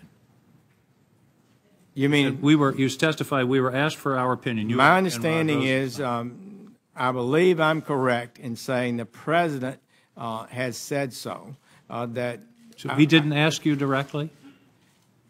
I thought you were asking about the privilege. So no, I'm sorry. You want to go back to I'm saying you said, quote, we were asked for our opinion, you and Mr. Rosenstein. I believe that was appropriate for me to say that because I think the president... No, I'm just asking you. I'm just saying who asked you for your opinion? Who asked you for your opinion? Right. The president asked for our opinion. All right, so you just testified as to the content of a communication to the president. That is correct, but I believe he's already revealed that. I believe I'm correct in saying that. That's why I indicated that when I answered that question.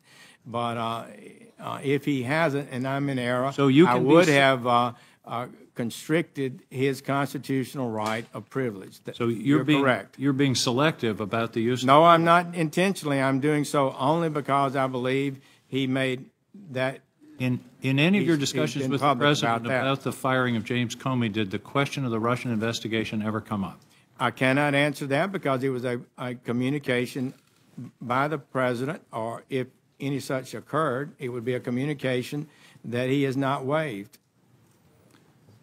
But he has not asserted the executive privilege. He has not asserted executive privilege Do you today. believe the Russians interfered with the 2016 elections? It appears so. The intelligence community seems to be united in that. But I have to tell you, Senator King, I know nothing but what I've read in the paper. I've never received any detailed briefing on how hacking occurred or how information was alleged to have influenced the campaign. Between the election, there was a memorandum from the intelligence community on October 9th that detailed what the Russians were doing after the election, before the inauguration. You never sought any information about this rather dramatic attack on our country? No. You never asked for a briefing or attended a briefing or read the intelligence reports? You might have been very critical of me if I, as an active part of the campaign, was seeking intelligence relating to something that might be relevant to the campaign. I'm not sure that. I'm not talking about the campaign. I'm talking about what the Russians did. You received no briefing on the Russian active measures in connection with the 2016 election? No, I don't believe I ever did. Let's go to your letter of May 9th.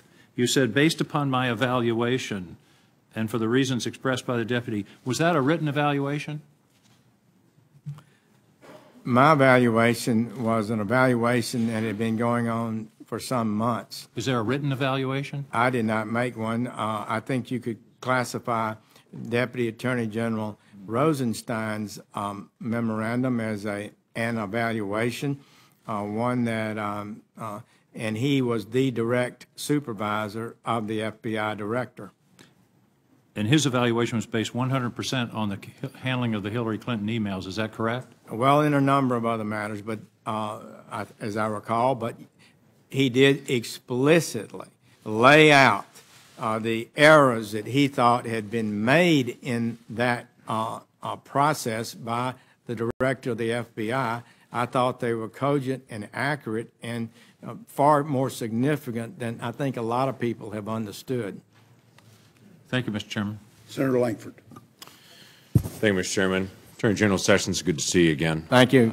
You speak as a man eager to set the record straight.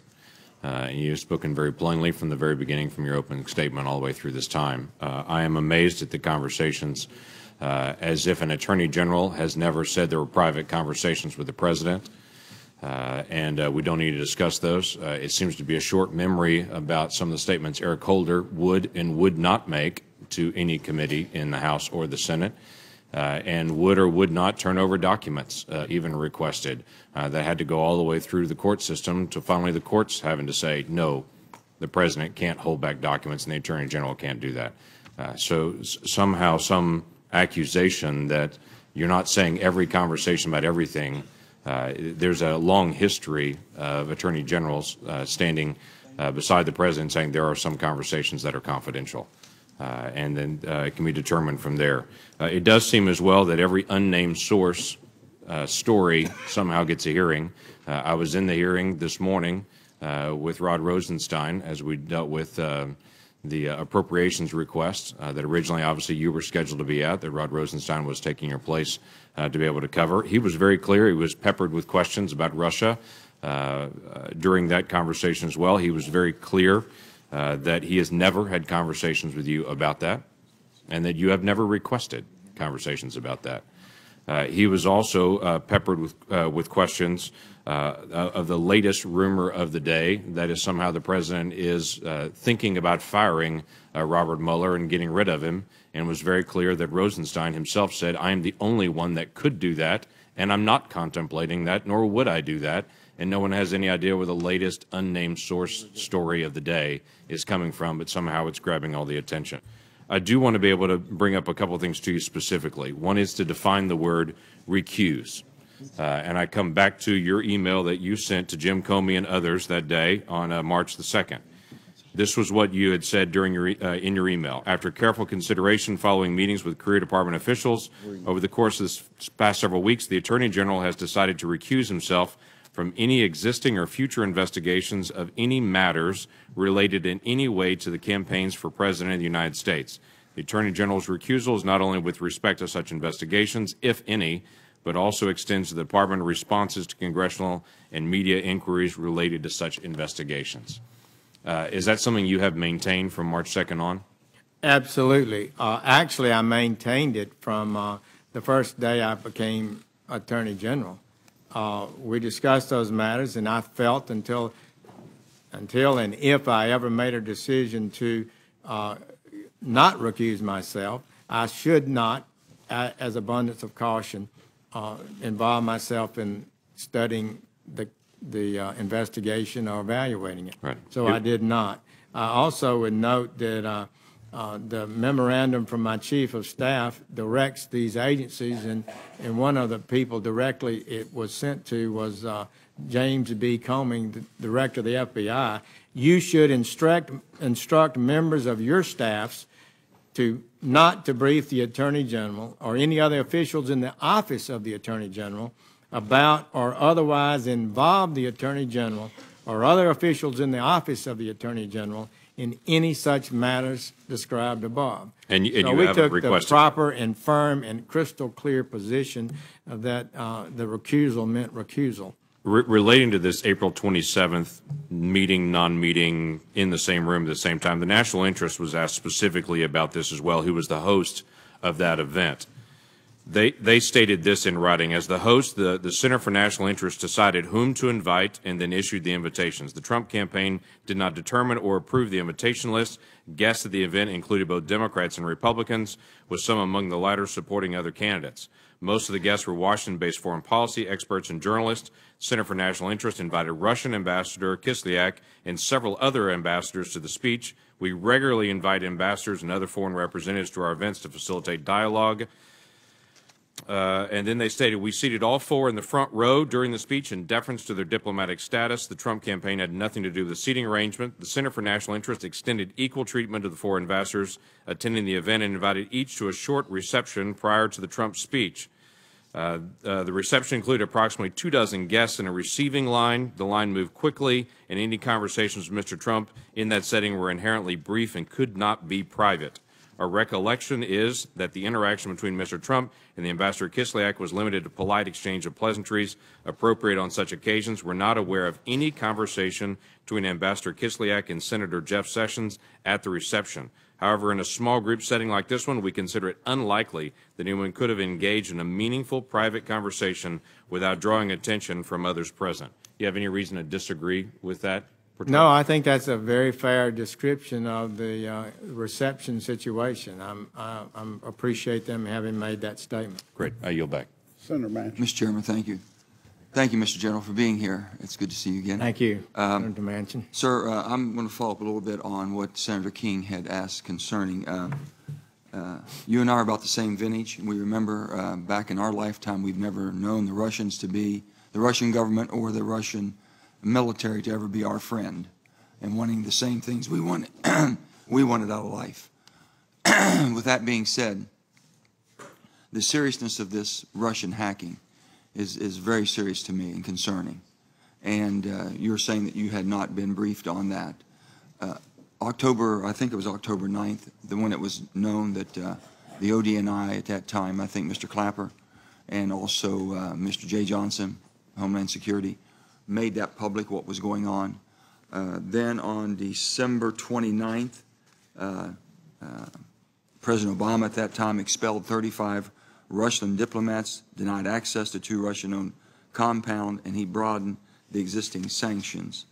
Sir, I would ask, do you have any discussions at all? Have you had any discussions or sat in on any type of meetings where recommendations were made to remove those sanctions? I don't recall any such meeting. And during the time, not from the President being inaugurated on January 20th, prior to that, in the campaign, up until through the transition, was there ever any meetings that he showed any concern or consideration or just inquisitive of what the Russians were really doing and if they really done it? I don't recall any such conversation. I'm not sure I understood your question. Maybe I better listen well, again. You were part of the national security team, so if he would have heard something about Russia and with their capabilities and our concern about what they could do to our election process, was there ever any conversations concerning that whatsoever? I don't recall it, Senator Manchin. I know it's been asked of you, the things that, your executive privileges in protecting the president. I understand that. But also, when we had Mr. Comey here, he couldn't answer a lot of things in an open session. He agreed to go into a closed session.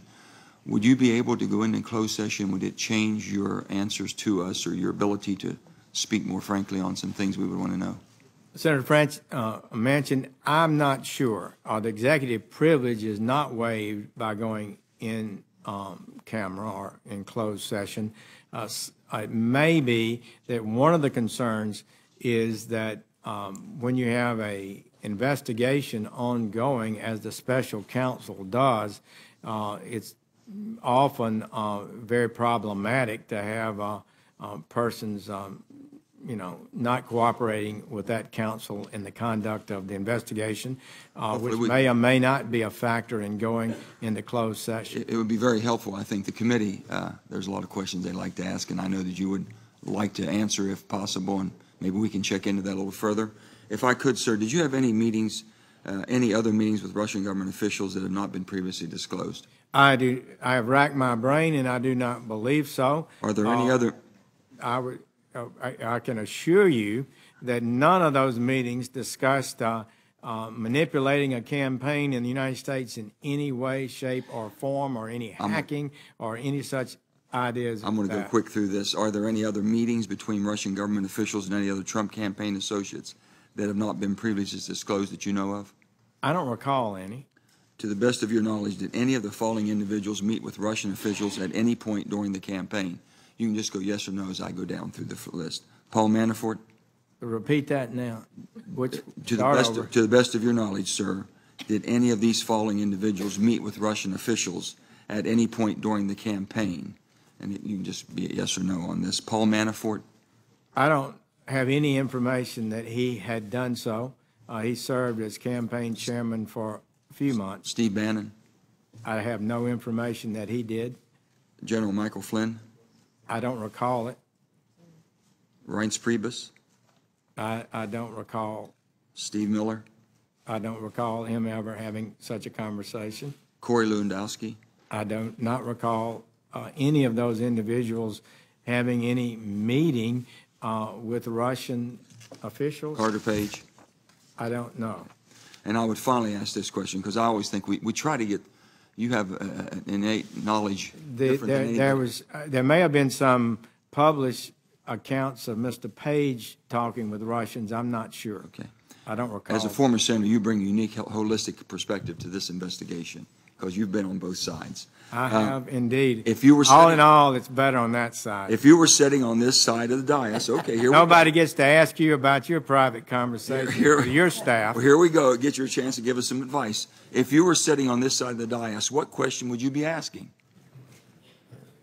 I would be asking whether or not I would be asking questions related to whether or not there was an impact on this election.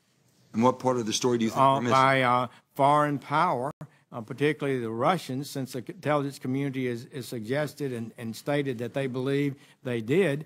But I do think members of this government have offices to run. Is there a part of the story we're manage, missing?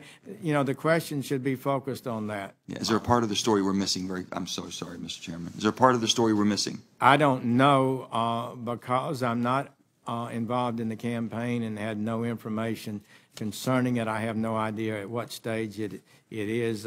You members of this committee know a lot more than I. Thank you, General Sessions. General Sessions, I will assure you we are very much focused on Russia's involvement. And Doesn't seem like it. Our hope is that as we complete this process, we will lay those facts out for the American people so they can make their own determinations as well. We're grateful for what you've done, Senator Cotton. Well, I am on this side of the dais, so I can say a very simple question that should be asked. I am on this side of the dais, so a very simple question that should be asked is, did Donald Trump or any of his associates in the campaign collude with Russia in hacking those emails and releasing them to the public? That's where we started 6 months ago. We have now heard from 6 of the 8 Democrats in this committee, and to my knowledge, I don't think a single one of them asked that question. They've gone down lots of other rabbit trails, but not that question. Maybe that is because Jim Comey said last week, as he said to Donald Trump, that on 3 times he assured him he was not under investigation. Maybe it's because multiple Democrats on this committee have stated they have seen no evidence thus far, after 6 months of our investigation and 11 months of an FBI investigation, of any such collusion. I would just suggest, what do we think happened at the Mayflower? Mr. Sessions, are you familiar with what spies called tradecraft? A little bit. That involves things like covert communications and dead drops and brush passes, right? That is part of it. Do you like spy fiction? John Le Carre, Daniel Silva, Jason Matthews? Yeah, Alan first. David Jason Ignatius. Just finished Ignatius's book. Do you like Jason Bourne or James Bond movies? No. Yes. I do. Have you ever, in any of these fantastical situations, heard of a plot line so ridiculous that a sitting United States senator and an ambassador of a foreign government colluded at an open setting with hundreds of other people to pull off the greatest caper in the history of Essex? Thank you for saying that, Senator Cotton. It's just like through the looking glass. I mean, what is this? I explained how, in good faith, I said I had not met with Russians because they were suggesting I, as a surrogate, had been meeting continuously with Russians. I said I didn't meet with them.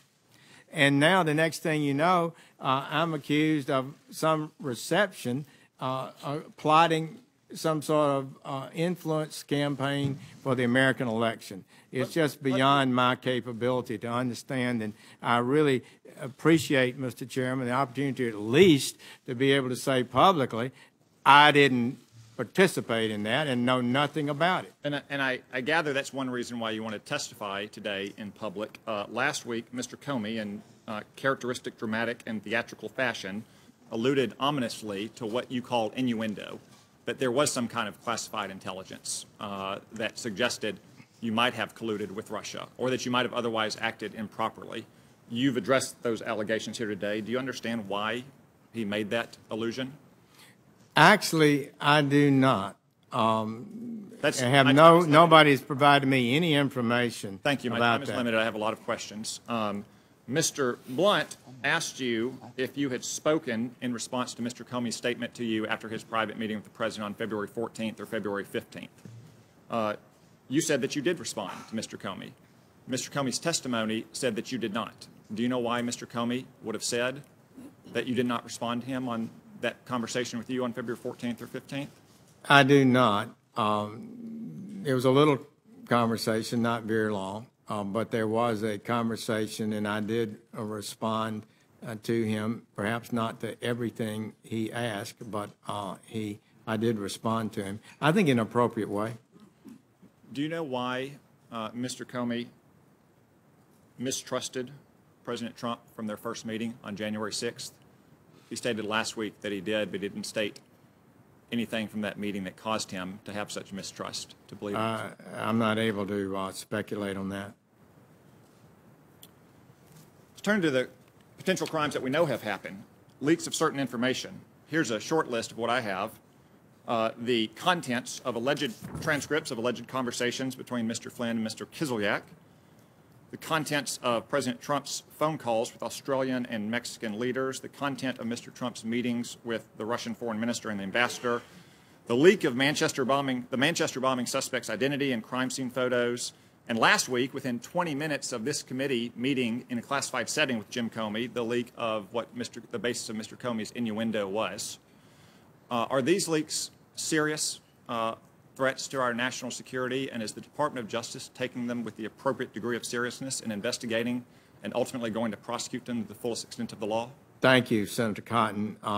We have had one successful case very recently in Georgia. That person has been denied bail, I believe, and is being held in custody. But some of these leaks, as you well know, are extraordinarily damaging to the United States security. And we have got to restore a regular order principle. We cannot have persons in our intelligence agencies, our investigative agencies, or in Congress leaking sensitive matters on staff. So this is, I'm afraid, will result in, is already resulting in investigations, and I'm fear that some people may find that they wish they hadn't leaked. Thank you. My time has expired, but for the record, it was stated earlier that the Republican platform was weakened on the point of arms for Ukraine. That is incorrect. The platform was actually strengthened. And I would note that it was the Democratic president who refused repeated bipartisan requests of this Congress to supply those arms to Ukraine. Senator Harris. Attorney General Sessions, you have several times this afternoon prefaced your responses by saying, to the best of your recollection. Just on the first page of your 3 pages of written testimony, you wrote, "Nor do I recall, do not have recollection, do not remember it." So my question is, for any of your testimony today, did you refresh your memory with any written documents, be they your calendar, written correspondence, emails, notes of any sort? I attempted to refresh my recollection, but so much of this is in a wholesale campaign of extraordinary nature that you're moving so fast that you don't keep notes. You meet people. I didn't keep notes of my conversation with the Russian ambassador at the Republican I'd like convention. to just talk about what you did. You know, I'm just saying I didn't keep notes on most of these things, and there's nothing for me. Will you provide this committee with the notes that you did maintain? As appropriate, I will supply the committee with documents. Can you please tell me what you mean when you say appropriate? I would have to consult with lawyers in the department who know the proper procedure before disclosing documents that are held within the Department of Justice. Attorney General I'm not Sessions. able to make that opinion today. Sir, I'm sure you prepared for this hearing today, and most of the questions that have been presented to you were predictable. So my question to you is, did you then review with the lawyers of your department, if you as the top lawyer are unaware, what the law is regarding what you can share with us and what you cannot share with us, what is privileged and what is not privileged? We discussed the basic parameters of testimony. I frankly have not discussed documentary disclosure rules. Will you make a commitment to this committee that you will share any written correspondence, be they your calendars, records, notes, emails, or anything that has been reduced at any point in time in writing to this committee where legally you actually have an obligation to do so? I'll commit to reviewing the rules of the department, and as and when that issue is raised, to respond appropriately. Did you have any communications with Russian officials for any reason during the campaign that have not been disclosed in public or to this committee? I don't recall it, but I have to tell you, I cannot testify to what was said as we were standing at the Republican convention before the podium where I spoke. My question is only as it relates to your knowledge. I don't have a detailed memory of that. Okay, as it relates to your knowledge. Did you have any communication with any Russian businessmen or any Russian nationals? I don't believe I had any conversation with Russian businessmen or Russian nationals. Are you aware of any communications? A lot of people were at the convention. It's conceivable that somebody came Sir, I up to me. have just a few. Will you let me qualify it? If I don't qualify it, you'll accuse me of lying. So I need to be correct as best I can. I do want you to be honest. And I'm not able to be rushed this fast. It makes me nervous. Are you aware of any communications with other Trump campaign officials and associates that they had with Russian officials or any Russian nationals? I don't recall that. And are you aware of at this moment? Are you aware of any communications with any Trump officials, or did you have any communications with any officials about Russia or Russian interests in the United States before January 20th? No, I may have had some conversations, and I think I did, with the general strategic concept of the possibility of whether or not Russia and the United States could get on a more harmonious relationship and move off the hostility. The Soviet Union did, in fact, collapse. It's really a tragic strategic event that we're not able to get along better than we are being today. Sworn in as Attorney General, how did you typically communicate with then candidate or President-elect Trump? Would you repeat that? Before you were sworn in as Attorney General, how did you typically communicate with then candidate or President-elect Trump? I did you not communicate submit in writing? memoranda. I did not make formal presentations. Did you ever communicate with him in writing? I don't believe so. And you referred to a longstanding DOJ policy. Can you tell us what policy it is you're talking about? Well, I think most cabinet people, as the witnesses you had before you earlier, those individuals declined to comment because we're all about conversations with the president. Sir, I'm just because asking you that's about a the DOJ policy long-standing, you referred to. policy that goes beyond just the Attorney General. Is that policy in writing somewhere? I think so. So did you not consult it before you came before this committee, knowing we would ask you questions about Well, it? we talked about it. The policy is Did you ask based. that it would be shown to you? The policy is based on the principle that the president. Sir, I'm not asking about the principle. I'm asking when you Well, I'm knew that you unable would be to asked answer the these question. questions and you would rely on that policy, did you not ask your staff to show you the policy that would be the basis for you refusing to answer the majority of questions that have been should be asked allowed of you? to answer the question. Senators will allow the chair to control the hearing. Senator Harris, let him answer. Please do. Thank you. We talked about it, and we talked about the real principle that's at stake. It's one that I have some appreciation for, as having spent 15 years in the Department of Justice, 12 as United States Attorney, and that principle is that the Constitution provides the head of the executive branch certain privileges, and that members, one of them is confidentiality of communications. And it is improper for agents of any department any departments in the executive branch to waive that privilege without a clear approval of the president. I have asked and that's the situation Mr. we're Sessions in. for a yes or no. Did you ask So your the staff answer is to see yes, the I policy? consulted. Did you ask your staff to Senator's see the time's policy? expired. Apparently Senator not. Cornyn.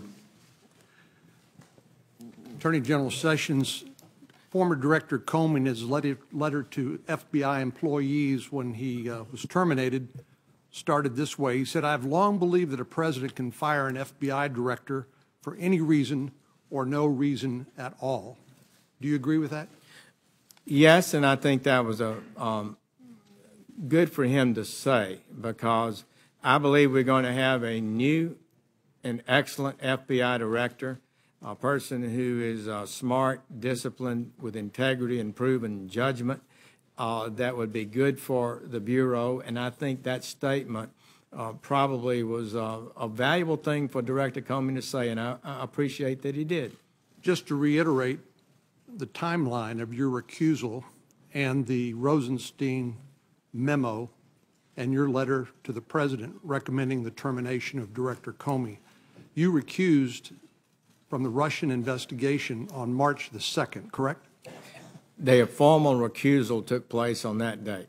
The letter that you wrote forwarding the Rosenstein memo to the President as a basis for Director Comey's termination was dated May the 9th, a couple of months after you'd recused from the Russian investigation, correct?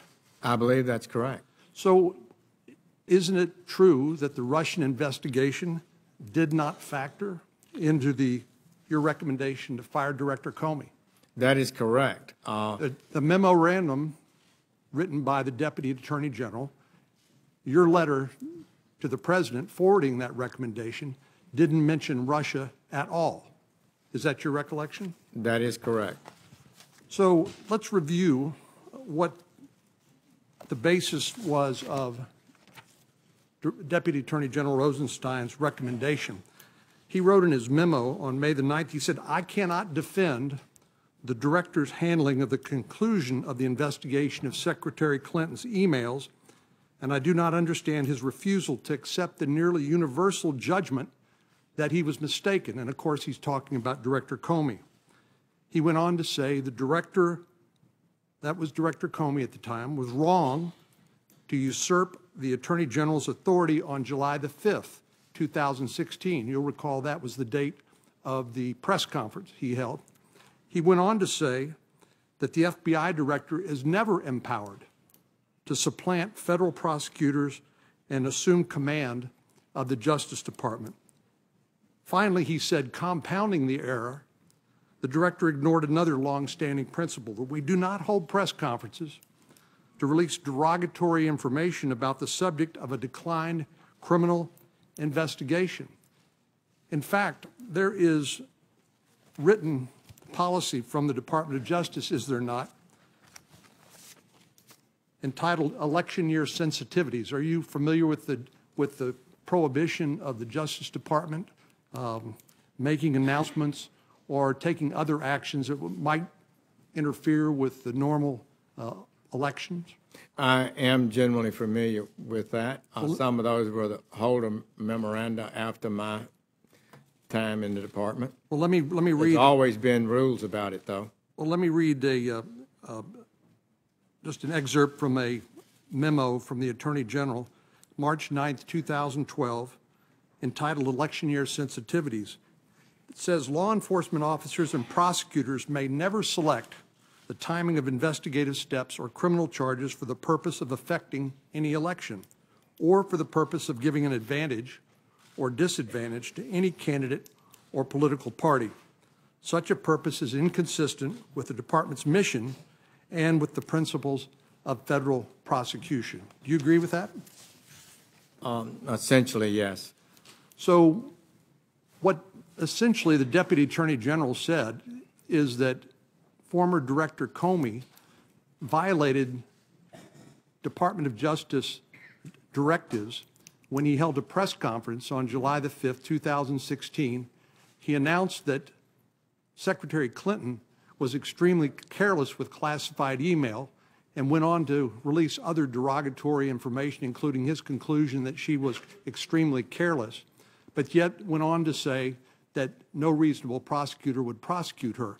That is not the role of the FBI director, is it? That is a job for the prosecutors at the Department of Justice. That's what was meant by Deputy Attorney General Rosenstein when he said that Director Comey usurped the role of the Department of Justice prosecutors. Is that right? That is correct. And former Attorney General Bill Barr wrote an op-ed recently in which he said he had assumed that Attorney General Lynch had urged Mr. Comey to make this announcement so she wouldn't have to do it. But in fact, it appears he did it without her approval totally, and that is a pretty stunning thing. It is a stunning thing, and it violates fundamental powers. And then when he reaffirmed that the rightness he believed of his decision on May 3rd, I think it was, that was additional confirmation that the director's thinking was not clear. Senator Reid. Thank you very much, Mr. Chairman. First, a point, Attorney General. Senator Heinrich and others have raised the issue of longstanding rules. If there are written rules to this effect, would you provide them to the committee, please? I will. Thank you very much. Now, Senator Corn has made the point that the whole substance of your recommendation to the President to dismiss Director Comey was his unprofessional conduct with respect to the Clinton administration. Is that correct? I supported everything that the Deputy Attorney General put in his memoranda as good and important factors to use in determining whether or not he had conducted himself in a way that justified continuing in office. I think it pretty well speaks for itself, and I believe most of it did deal with that. The discussion about his performance was a bipartisan discussion. It began during the election time. Democrats were very unhappy about the way he conducted himself. And in retrospect and looking at it, I think it was more egregious than I may have even understood at the time. General, you're not, with regard to the... General, if I may, okay. And I don't want to cut you off. Okay, I'll let you go. I'm sorry. Excuse me, sir, but on July 7th, when Mr. Comey made his first announcement about the case, you were on Fox News, and you said, first of all, Director Comey is a skilled former prosecutor, and then you concluded by saying essentially that it's not his problem, it's Hillary Clinton's problem.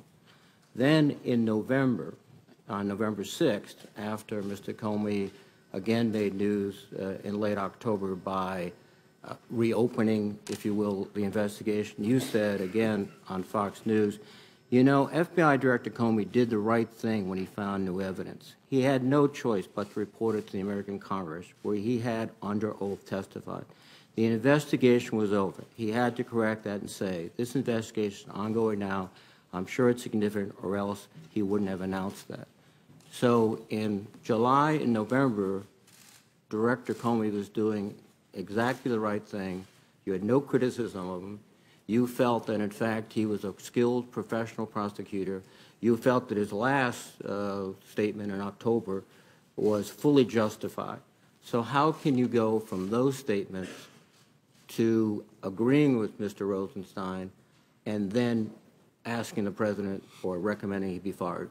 I think, in retrospect, as all of us began to look at that clearly and talk about it as perspectives of the Department of Justice, once the director had first got involved and embroiled in a public discussion of this investigation, which would have been better never have been discussed publicly, and said it was over. Then when he found new evidence that came up, I think he probably was required to tell Congress that it wasn't over, that new evidence had been developed. It probably would have been better and would have been consistent with the rules of the Department of Justice to never have talked about the investigation to begin with. Once you get down that road, that's the kind of thing that you get into that went against classical prosecuting policies that I learned and was taught when I was a United States attorney and assistant United States attorney. If I may ask another question. Your whole premise in recommending to the president was the actions in October involving Secretary of State Clinton, the whole Clinton controversy. Did you feel misled when the president announced that his real reason for dismissing Mr. Comey was the Russian investigation? I don't have, I'm not able to characterize that fact. I wouldn't try to comment on that. So you had no inkling that there was anything to do with Russia until the President of the United States basically declared it not only on TV, but in the Oval Office to the Russian foreign minister saying, the pressure's off now, I got rid of that nut job. That came to you as a complete surprise. Well, all I can say is, Senator Reid, that our recommendation was put in writing, and I believe it was correct. And I believe the president valued it, but how he made his decision was his. And you had process. no inkling that he was considering the Russian investigation? Well, I'm not going to try to guess what I thought. No, that's fair. There is a scenario in which this whole recapitulation of Clinton was a story, basically, a cover story that the president sort of tried to put out and that he quickly abandoned. And his real reason was a Russian investigation, which, if had been the case, I would suspect you, in principle, would have reclused yourself from any involvement. So, thank you. Senator McCain. Over the last few weeks, the administration has characterized your previously undisclosed meetings with Russian Ambassador Kislyak as meetings you took in your official capacity as a U.S. Senator and a member of the Senate Armed Services Committee. As chairman of that committee, let me ask you a few questions about that. At these meetings, did you raise concerns about Russian invasion of Ukraine or annexation of Crimea? I did, Senator McCain, and I would like to follow up a little bit on that. That's one of the meetings that's one of the issues that I recall explicitly. The day before my meeting with the Russian ambassador, I'd met with the Ukrainian ambassador, and I heard his concerns about Russia. And so I raised those with Mr. Kislyak, and he gave, as you can imagine, not 1 inch. Everything they did, the Russians had done, according to him, was correct. and I remember pushing back on it, and it was a bit testy on that subject. Knowing you on the committee, I can't imagine that. Did you raise concerns about Russia's support for President Bashar Assad and his campaign of indiscriminate violence against his own citizens, including his use of chemical weapons? I don't recall whether that was discussed or not. You raised concerns about Russia's interference in our electoral process or its interference in the electoral processes of our allies? I don't recall that being discussed. At those meetings, if you spoke with Ambassador Kislyak in your capacity as a member of the Armed Services Committee, you presumably talked with him about Russia-related security issues that you have demonstrated as important to you as a member of the committee? Did I discuss security issues? I don't recall you as being particularly vocal on such issues. Repeat that, Senator McCain. I'm sorry. The whole Russia-related security issues that you demonstrate as important to you as a member of the committee. Did you raise those with him? You mean such issues as nuclear issues, or? Yeah, in other words, Russia-related security issues. In your capacity as the chairman of the Strategic Forces Subcommittee, what Russia-related security issues did you hold hearings on or otherwise demonstrate a keen interest in? We may have discussed that. I just don't have a real recall of the meeting. I was not making a report about it to anyone. I just was basically willing to meet and see what he discussed. And his response was? I don't recall. During the 2016 campaign season, do you have any contacts with any representative, including any American lobbyist or agent of any Russian company within or outside your capacity as a member of Congress or a member of the Armed Services Committee? I don't believe so. Politico recently reported that in the middle of the 2016 elections, the FBI found that Russian diplomats whose travel the State Department was supposed to track had gone missing. Some turned up wandering around the desert or driving around Kansas.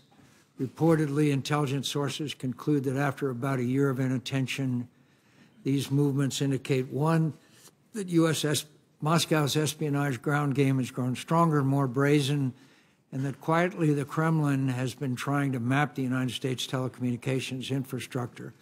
What do you know about this development and how the Justice Department and other relevant U.S. government agencies are responding to it? We need to do more, Senator McCain.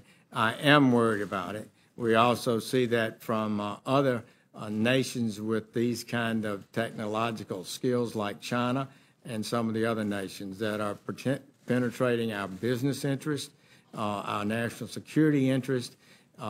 As a member of the Armed Services Committee, I did support and advocate, and I think you supported legislation that would, and it's ongoing now, that requires the Defense Department to identify weaknesses in our system and how we can fix them. But I would say to you, Senator McCain, that is, in my short tenure here in the Department of Justice, I've been more concerned about computer hacking and those issues than I was at in the Senate. It's an important issue. You're correct. The Washington Post reported yesterday Russia has developed a cyber weapon that can disrupt the United States power grids and telecommunications infrastructure. This weapon is similar to what Russia or Russian allied hackers used to disrupt Ukraine's electrical grid in 2015. Can you discuss a little bit in open session how serious that is? I don't believe I can discuss the technological issues, just to say that it is very disturbing that the Russians continue to push hostile actions in their foreign policy, and it is not good for the United States or the world or Russia, in my opinion. Do you believe we have a strategy in order to counter these ever-increasing threats to our national security and our way of life? Not sufficiently. We do not have a sufficient strategy dealing with technological and IT penetrations of our system. I truly believe it's more important than I ever did before, and I appreciate your concern and leadership on that issue. And in fact, all of Congress is going to have to do better. Senator's time's expired. Chair would recognize the Vice Chair. Thank you, Mr. Chairman, and General Sessions, thank you. I particularly appreciate your last comments with Senator McCain about the seriousness of this threat, and it's why so many of us on this committee are concerned when the whole question of Russian intervention, the President continues to refer to it as a witch hunt and fake news, and there doesn't seem to be a recognition of the seriousness of this threat. I share, I think most members do, the consensus that the Russians massively interfered. They want to continue to interfere, not to favor one party or another, but to favor their own interest.